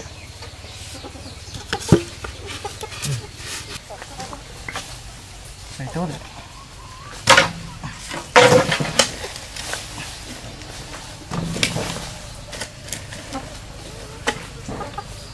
Làm sao mai rào con gà vào những Yến nhỉ?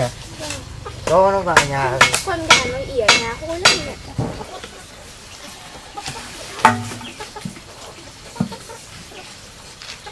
Ra hết rồi điếu.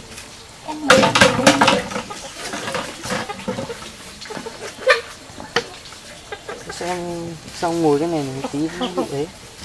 Cầm cây chứ.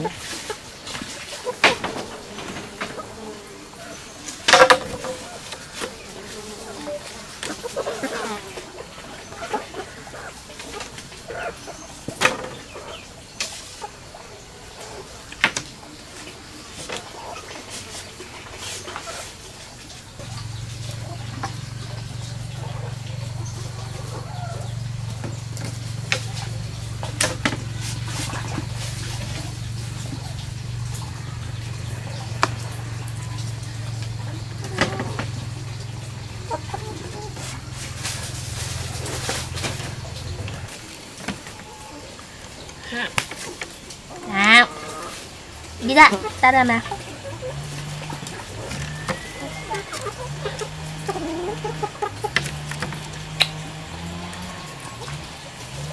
Ra, đâu ta ra nào, đi ra. Thế rồi. Anh ơi, uống nước không chưa anh? Đợi anh tí, anh ra liền. Vâng.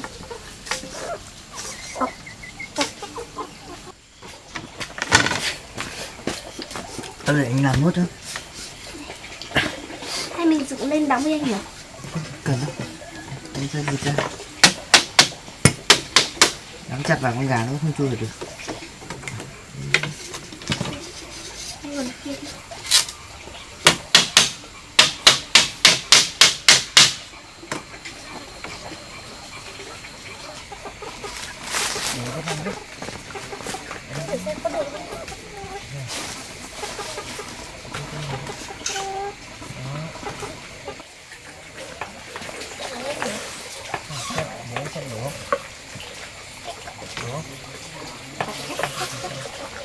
Em bỏ tay ra đi. Anh phải cắt Cái bột đấy này. Để anh đi vào cái dây bị ngủ. Để anh đi với cà phê nhé. Để anh thứ nhất. Anh ra đây ngồi xem anh làm này.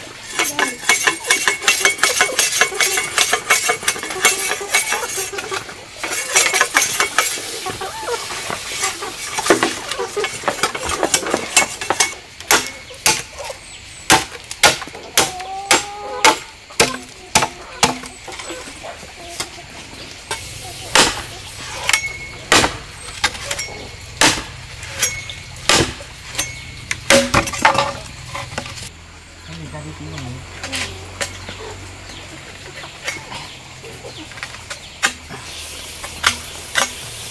Đấy. Đóng ạ.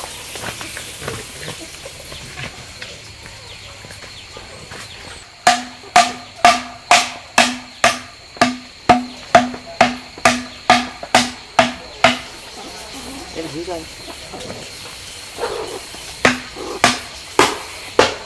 Em bóp chặt vào, lấy cái dưới. Bóp cầm, em cầm cái này đi. Đúng rồi. Được. anh buộc dây này đi.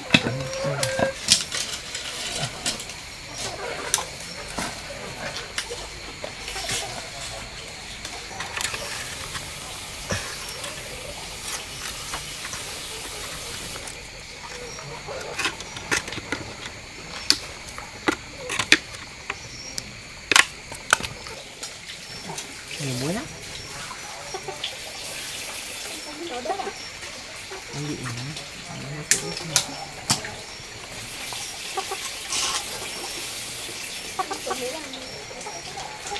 Anh quá hết rồi.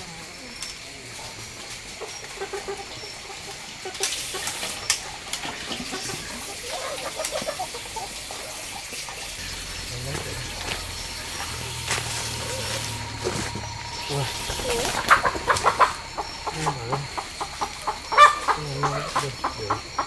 Để cái gà lên cao như thế này.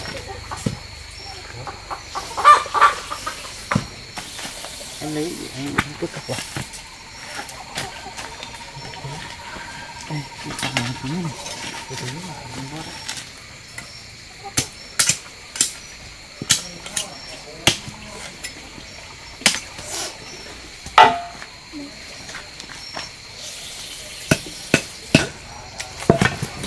Anh vừa buộc cái dây này. Mỗi lần đi thế này này, em kéo chỗ này nhá, kéo chỗ này, em móc vào đây, xong gà nó không vào được. Anh để lỏng đây, hiểu chưa? Đấy. Mình dọn cái này ra. Mình dọn cái trống này đi, cho mình nghỉ ngơi lúc trong năm mình đi thu hoạch.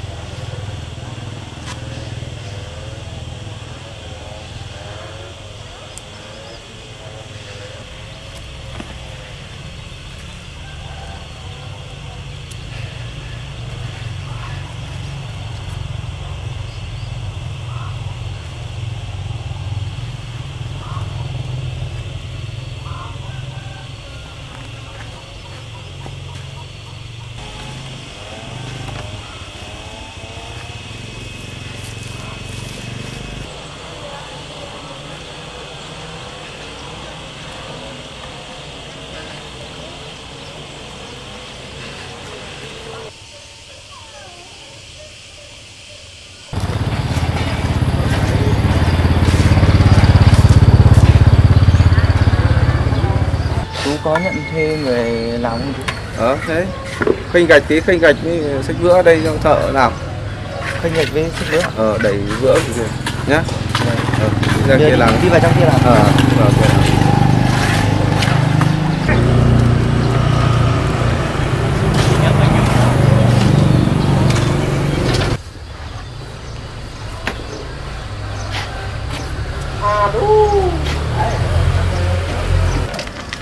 Thế này cô.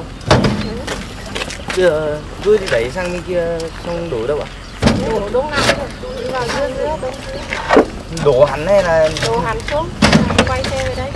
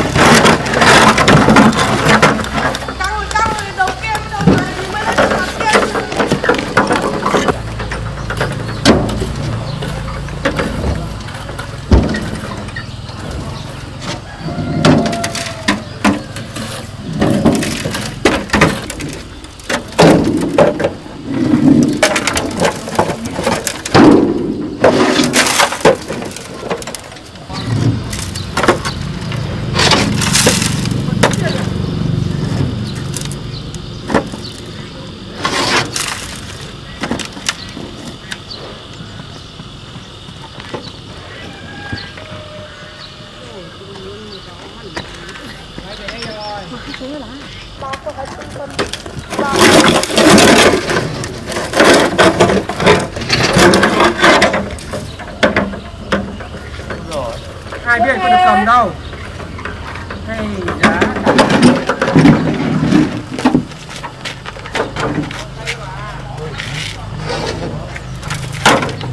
Bây giờ kia đây.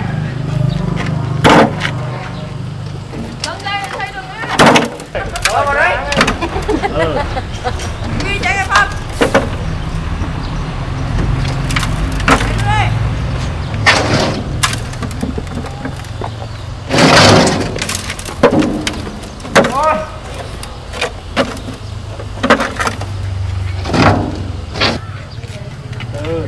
Các bạn nhìn cái tim kia đó nhá.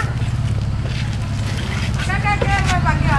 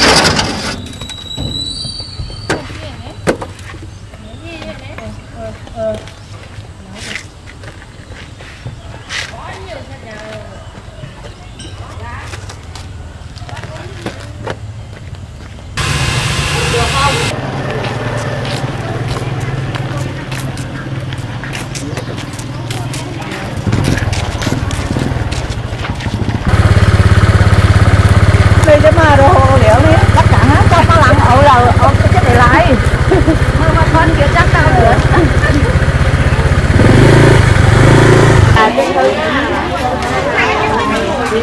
Cái thứ đi đâu mà bé bé bài bài.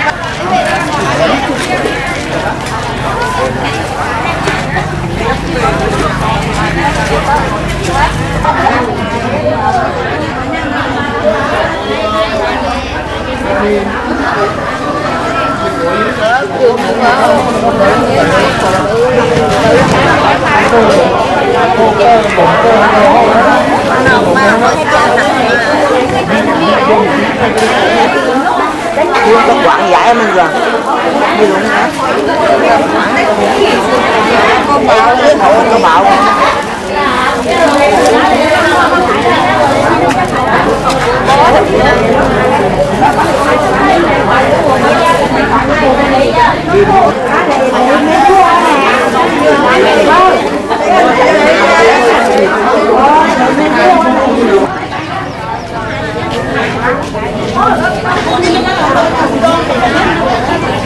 Dạ.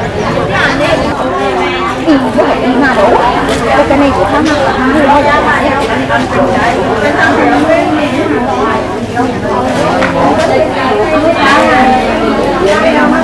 rồi thật có gì nữa.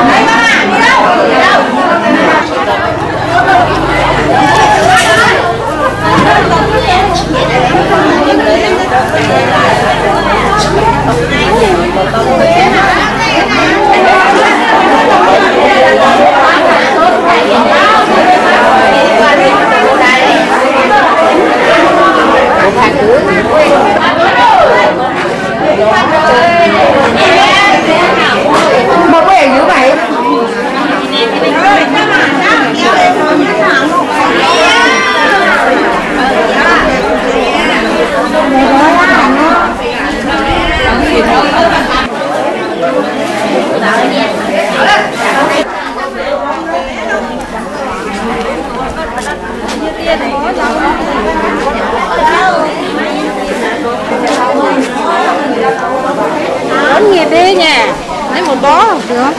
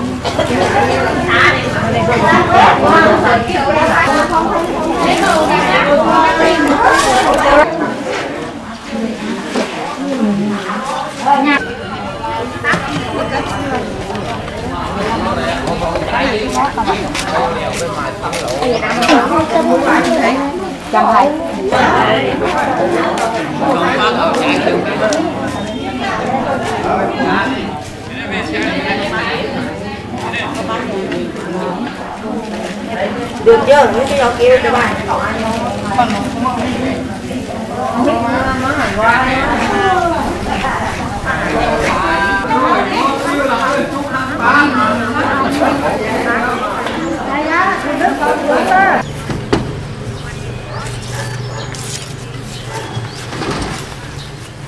Làm xong rồi gì?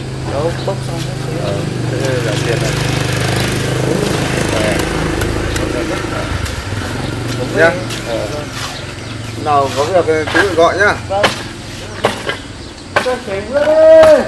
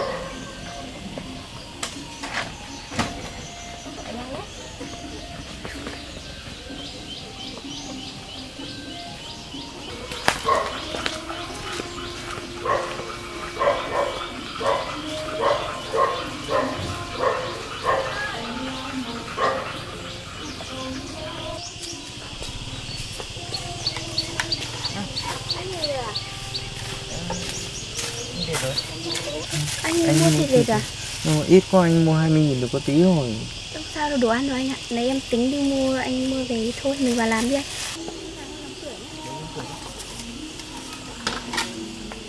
Sao nay em về sớm này?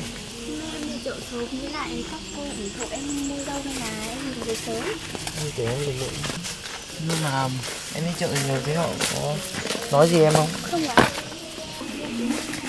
Con nhà có vào nhà được không? Có, lấy em được nấu cơm nó vẫn vào được anh ạ. Thế thì mai mình quay lại xong rồi nó sẽ hỏi mình.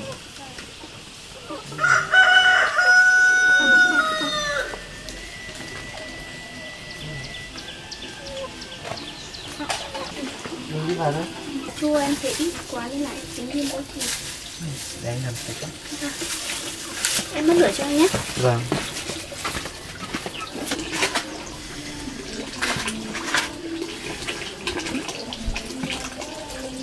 Mà ông ra ngoài đi.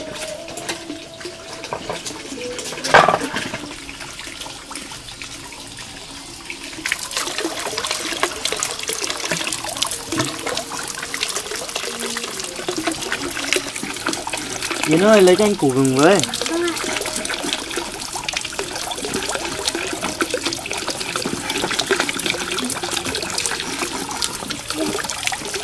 Để tôi ra, để anh đập. Anh lên trong nhà ngồi đun lửa đi. Rồi em đun sấy rồi. Anh đập lửa nhé. Cái này ngon không hả?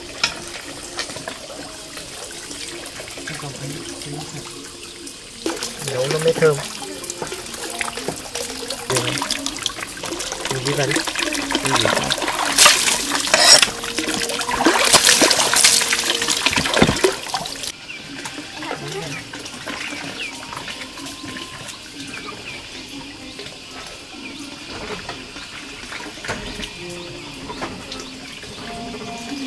Ủa, cháy sang bên này.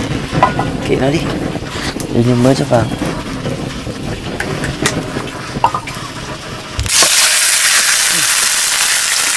Thịt nó hơi ít.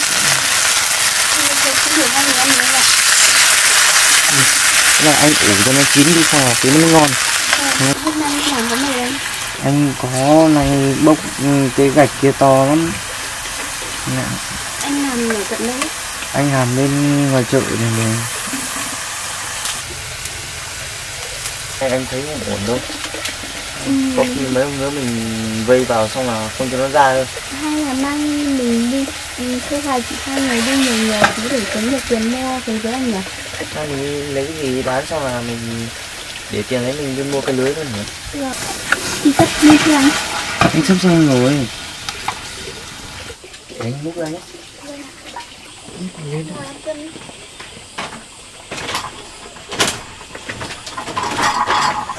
Không có gì cả.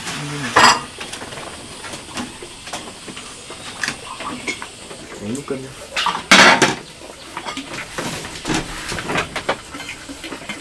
Múc ra em ngồi đi.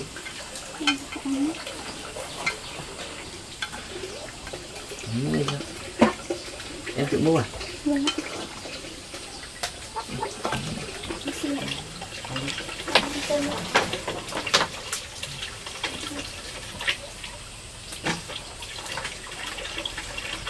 Cái con gà này mới nữa phải làm lại.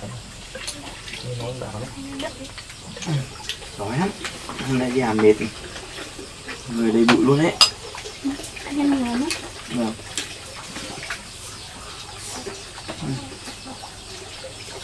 Em ăn đi.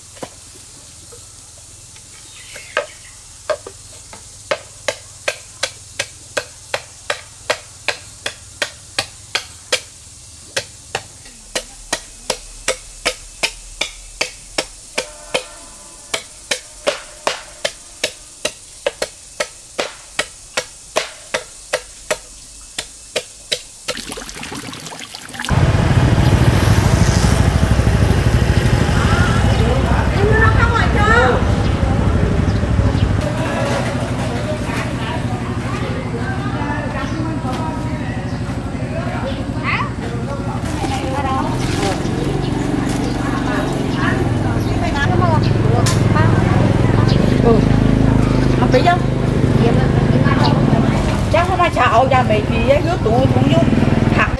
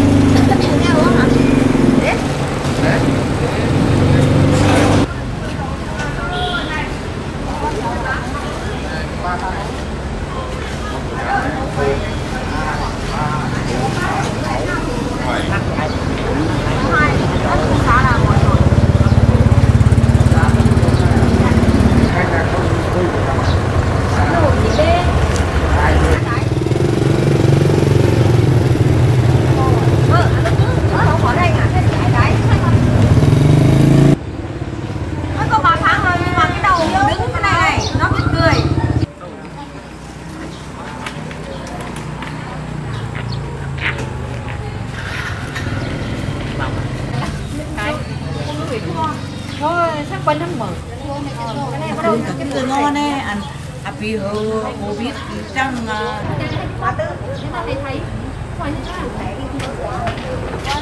không biết ở bài giấy thì Làm mà cũng ngon.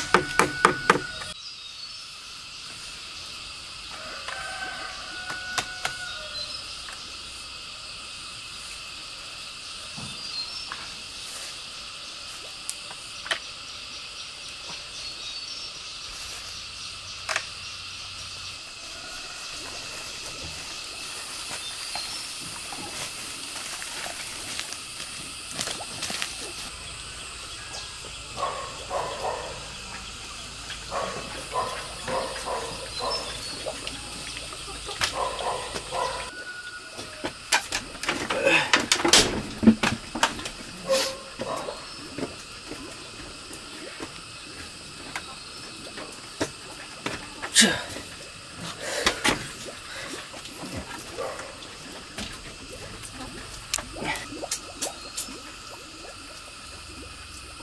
một túi mọt nó vào hết rồi. May mà mình làm sớm ấy.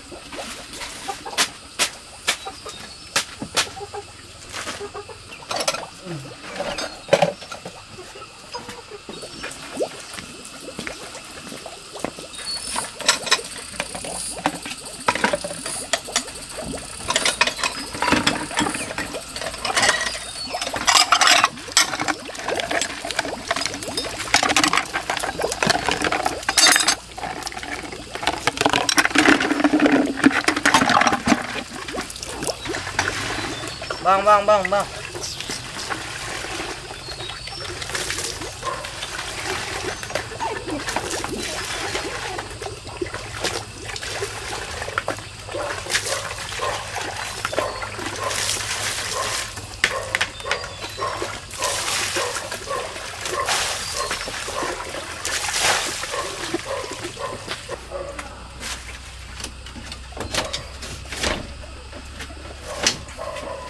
Này để ăn củi.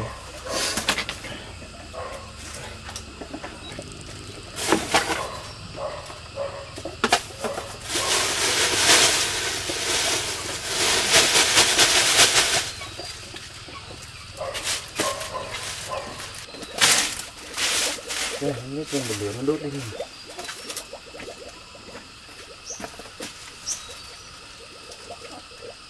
May nó không cháy đấy, nó không cháy lan ra rồi.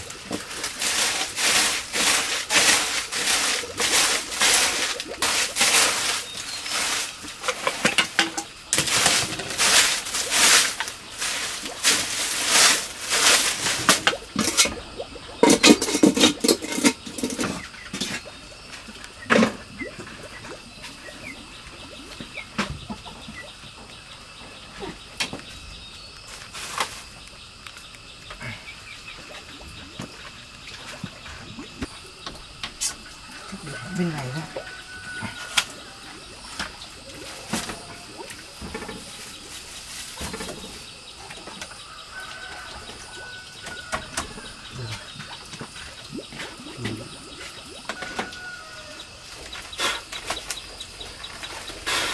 Con mọt nó dính vào bụi lắm.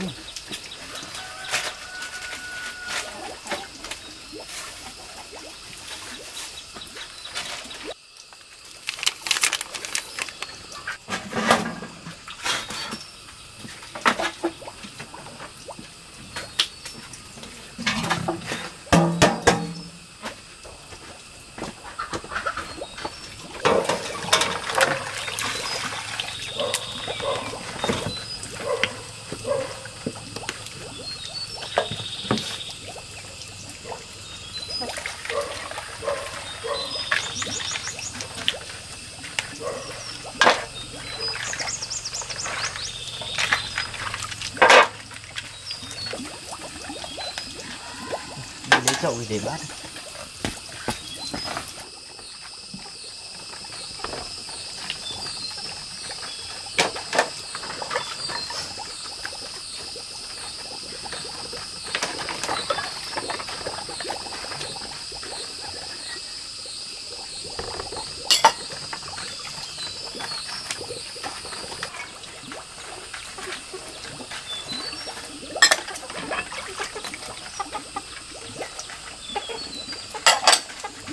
Chê. Lu băng, đuổi nhà đi.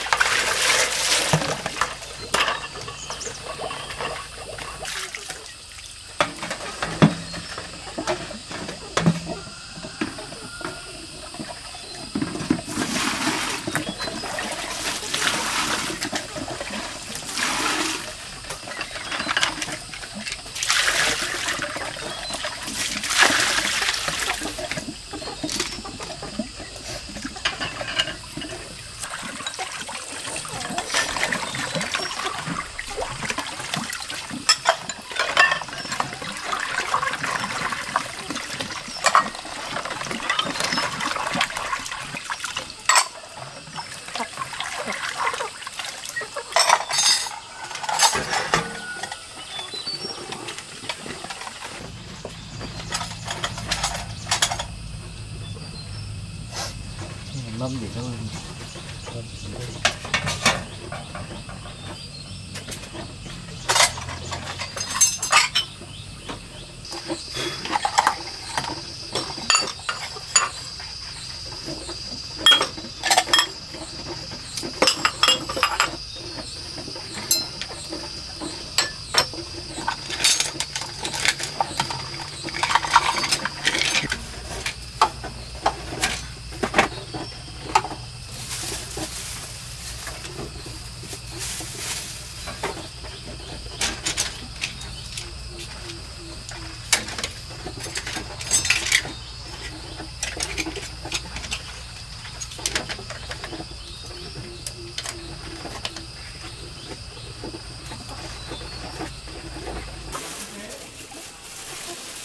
Chắc yêu thấy cái kệ bếp này chắc vui lắm.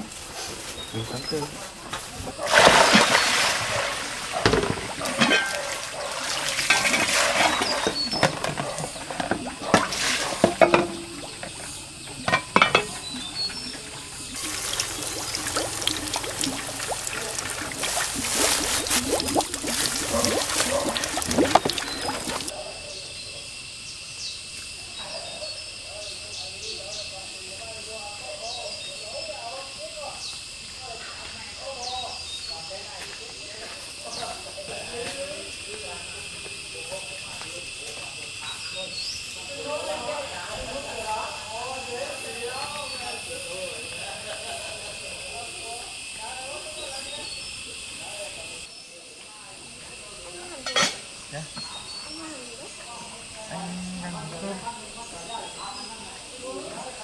Em đi lấy gì về hết?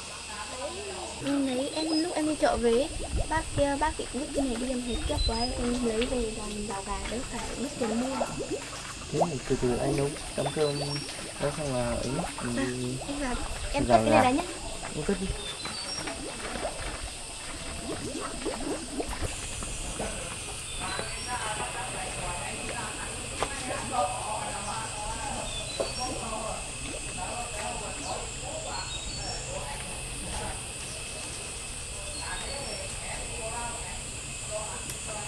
Cất đồ đi. Vâng ạ.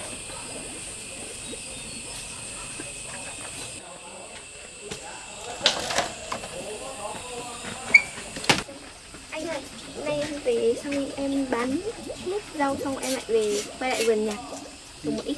Sao? Em đi để kệ bát đi. Anh mới làm kệ bát. Anh mới làm cái số đựng bát này à? Đúng rồi, sáng nay anh vừa mới làm ấy. Ôi đẹp thế. Anh để đồ ở đấy đi. Vâng ạ. Anh làm có mệt không thế này? Anh không. Anh nó tự mặc anh mặc quần đùi muối hơi đốt tí kệ. Vâng. Sao đấy? Có ai nói đó sợ. Ra làm qua được. Anh cất một phần kết một phần. Anh ơi, em lấy bật lửa với.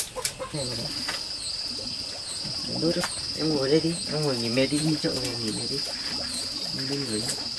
Cái cho này mai mình xúc đi ra ngoài đi. Để đây nhiều quá hay gì? Để đây không nhiều quá. Mai tìm cái túi bóng này xúc vào. Mùa hè mùa nó đến đâu nhỉ? Ve kêu nhiều quá. Con ve nó kêu kìa. Nên nóng quá sao anh mới mặc quần đùi anh đi, nhưng mà đi lại bị muối đốt. Bị... Dầu muối nhiều quá. Chắc mai phải mặc quần dài lại chứ nó đốt đau quá. Mùa hè. Nay em đi chợ bán được nhiều không? Có, em lấy được một ít xong rồi hai cô kia không mua hết luôn.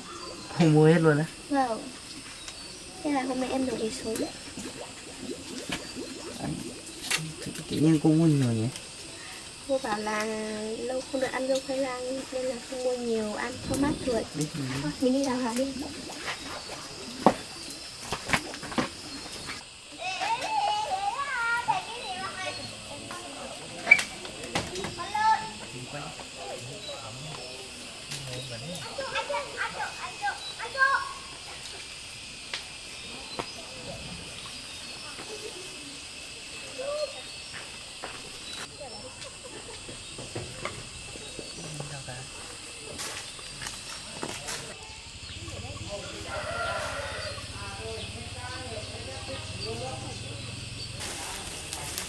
Không biết có đủ không? Mong là đủ. Quay nó vào.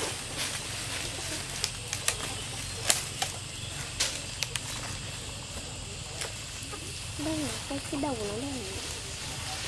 À đây thôi.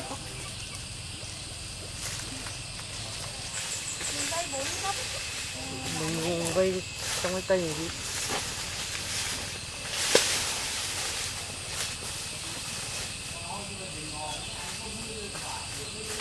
Em là từ đấy à? Em cứ kéo đi.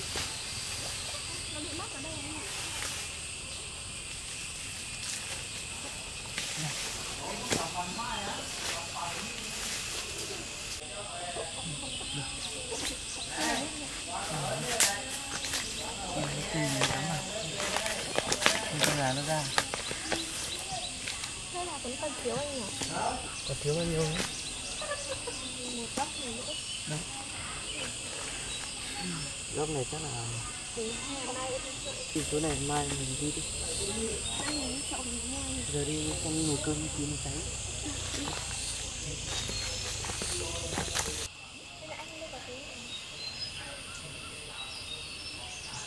Mình đi vào xem nồi cơm. Lưới cắm lên trên kia, mai mình quay vào sâu để rồi gà nó ra đấy. Nhà thế anh muốn gọn. Em là xong nồi cơm trước nhá. Vâng.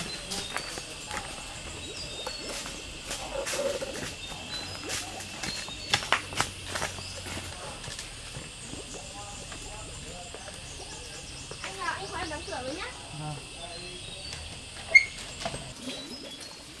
Xuống.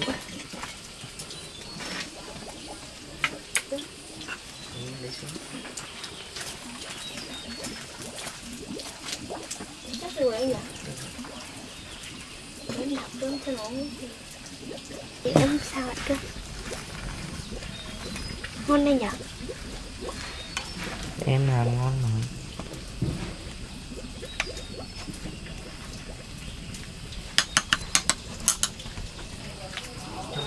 Cho mình đi cho. Và mình mua ít thịt đây nhỉ?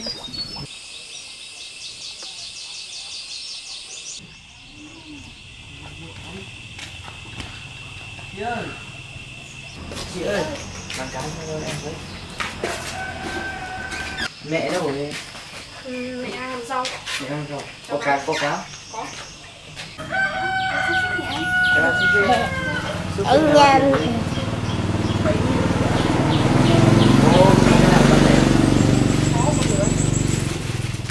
Bác gì? 35.000. Mang mình đi cá hao xong rồi. Bác tụi lại.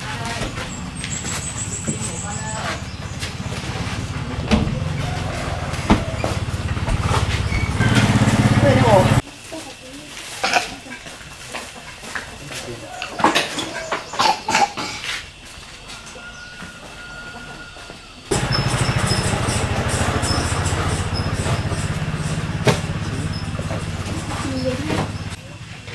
Gì nhá? Dạ.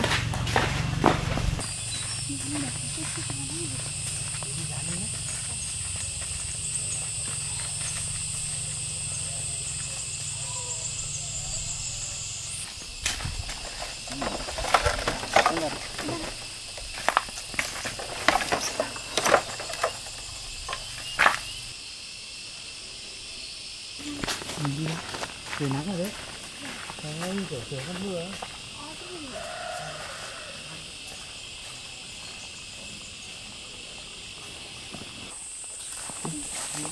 Bây giờ anh cầm nhé. Sợ nặng.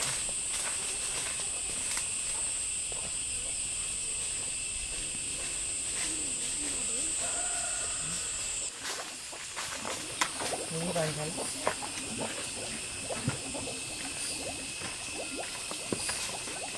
Con gà nó trong lưới rồi kìa.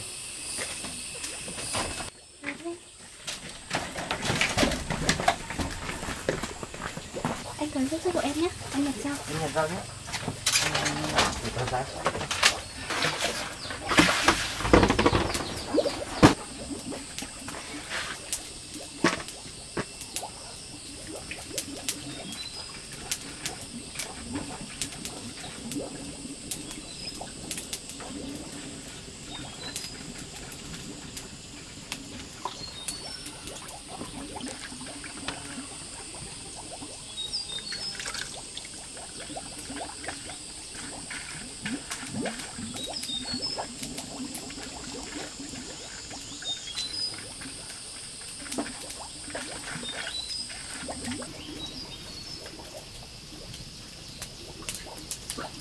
Thái hấp xong chưa?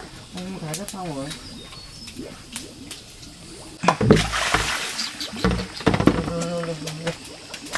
Anh để xúc xích tạm đây đi.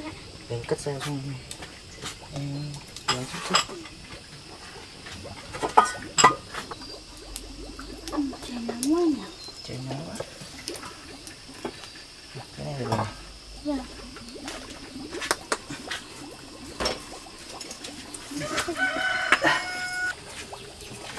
Anh tưởng nó nổi chứ.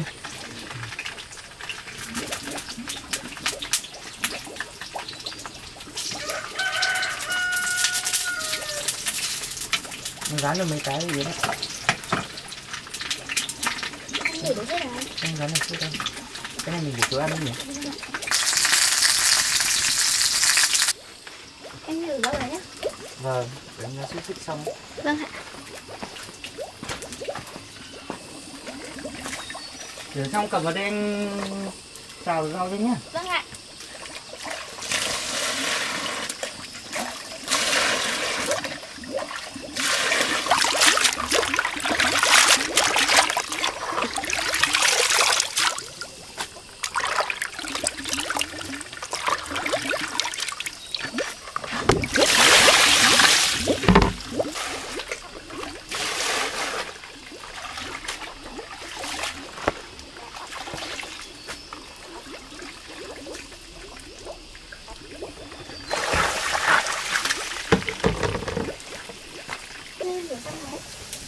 Anh sắp chín này. Anh để đấy nhé. Nhìn ngon rồi đấy. Nó vàng này. Lâu lắm rồi anh không được ăn rồi. Nhìn ngon đấy nhỉ? Chín to tướng này. Tí nó xẹp xuống rồi. Trước anh được ăn rồi. Giờ không biết kiếm đâu ra tiền mấy nữa nuôi con rồi. Giờ anh sợ con em thì không có tiền nữa. Anh đang cố gắng mới đi làm thuê sửa xe cho bác kia kiếm ít tiền thôi. Không có tiền đâu. Đâu ở trên kia anh? Trên này. Đây để em cầm cho.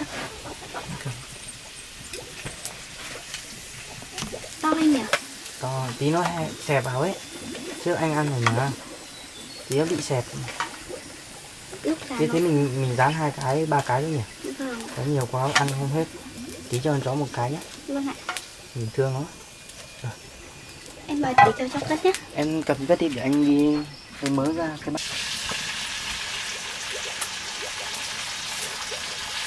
Cơm chín chưa Yến ơi? Để em xem đã.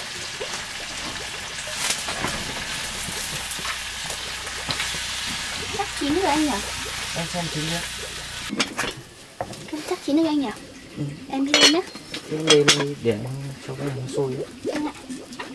Đi, để anh cho nó sôi. Vâng ạ.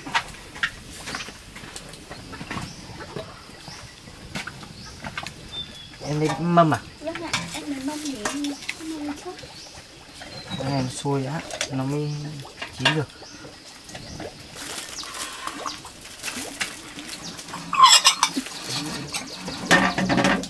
Lấy 2 cái rồi.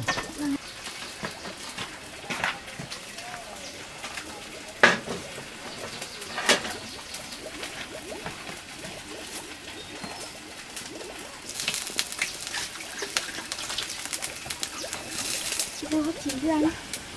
Nóng quá, ngồi chế rồi. Em xếp bài em để rồi mấy đứa làm việc ít thôi nhá. Nó nặng mệt lắm.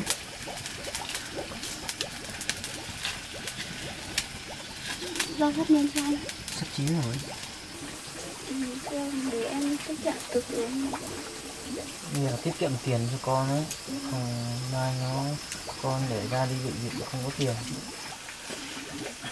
Không để em cầm cho. Không cầm tí bỏng ấy. Thấy chưa? Cầm tí bỏng. Cháo. Để đây. Cầm lấy đi.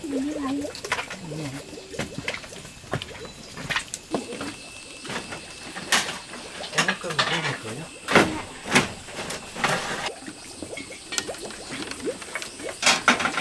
Nhìn mát thế nào.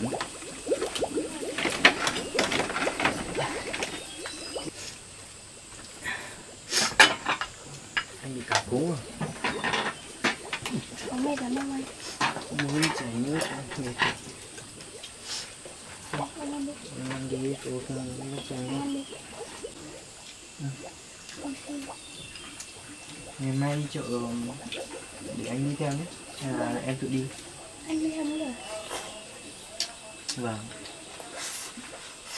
Hôm nay chợ anh đi theo.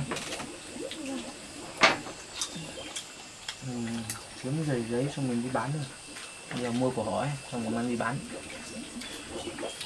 Nhưng mà không biết ba mua gì được anh hả? Hay cứ đi tìm xem họ bán gì thì mình mua đấy. Nó đói lắm đấy. Nó đói. Đi, không.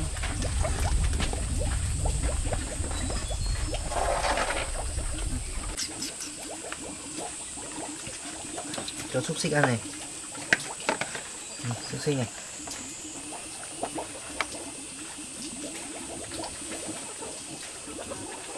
Ăn đi. Đó là lựa chọn. Đấy, bắt đầu ăn. Nó không thích ăn xúc xích à? Ăn nó nóng hơi nóng.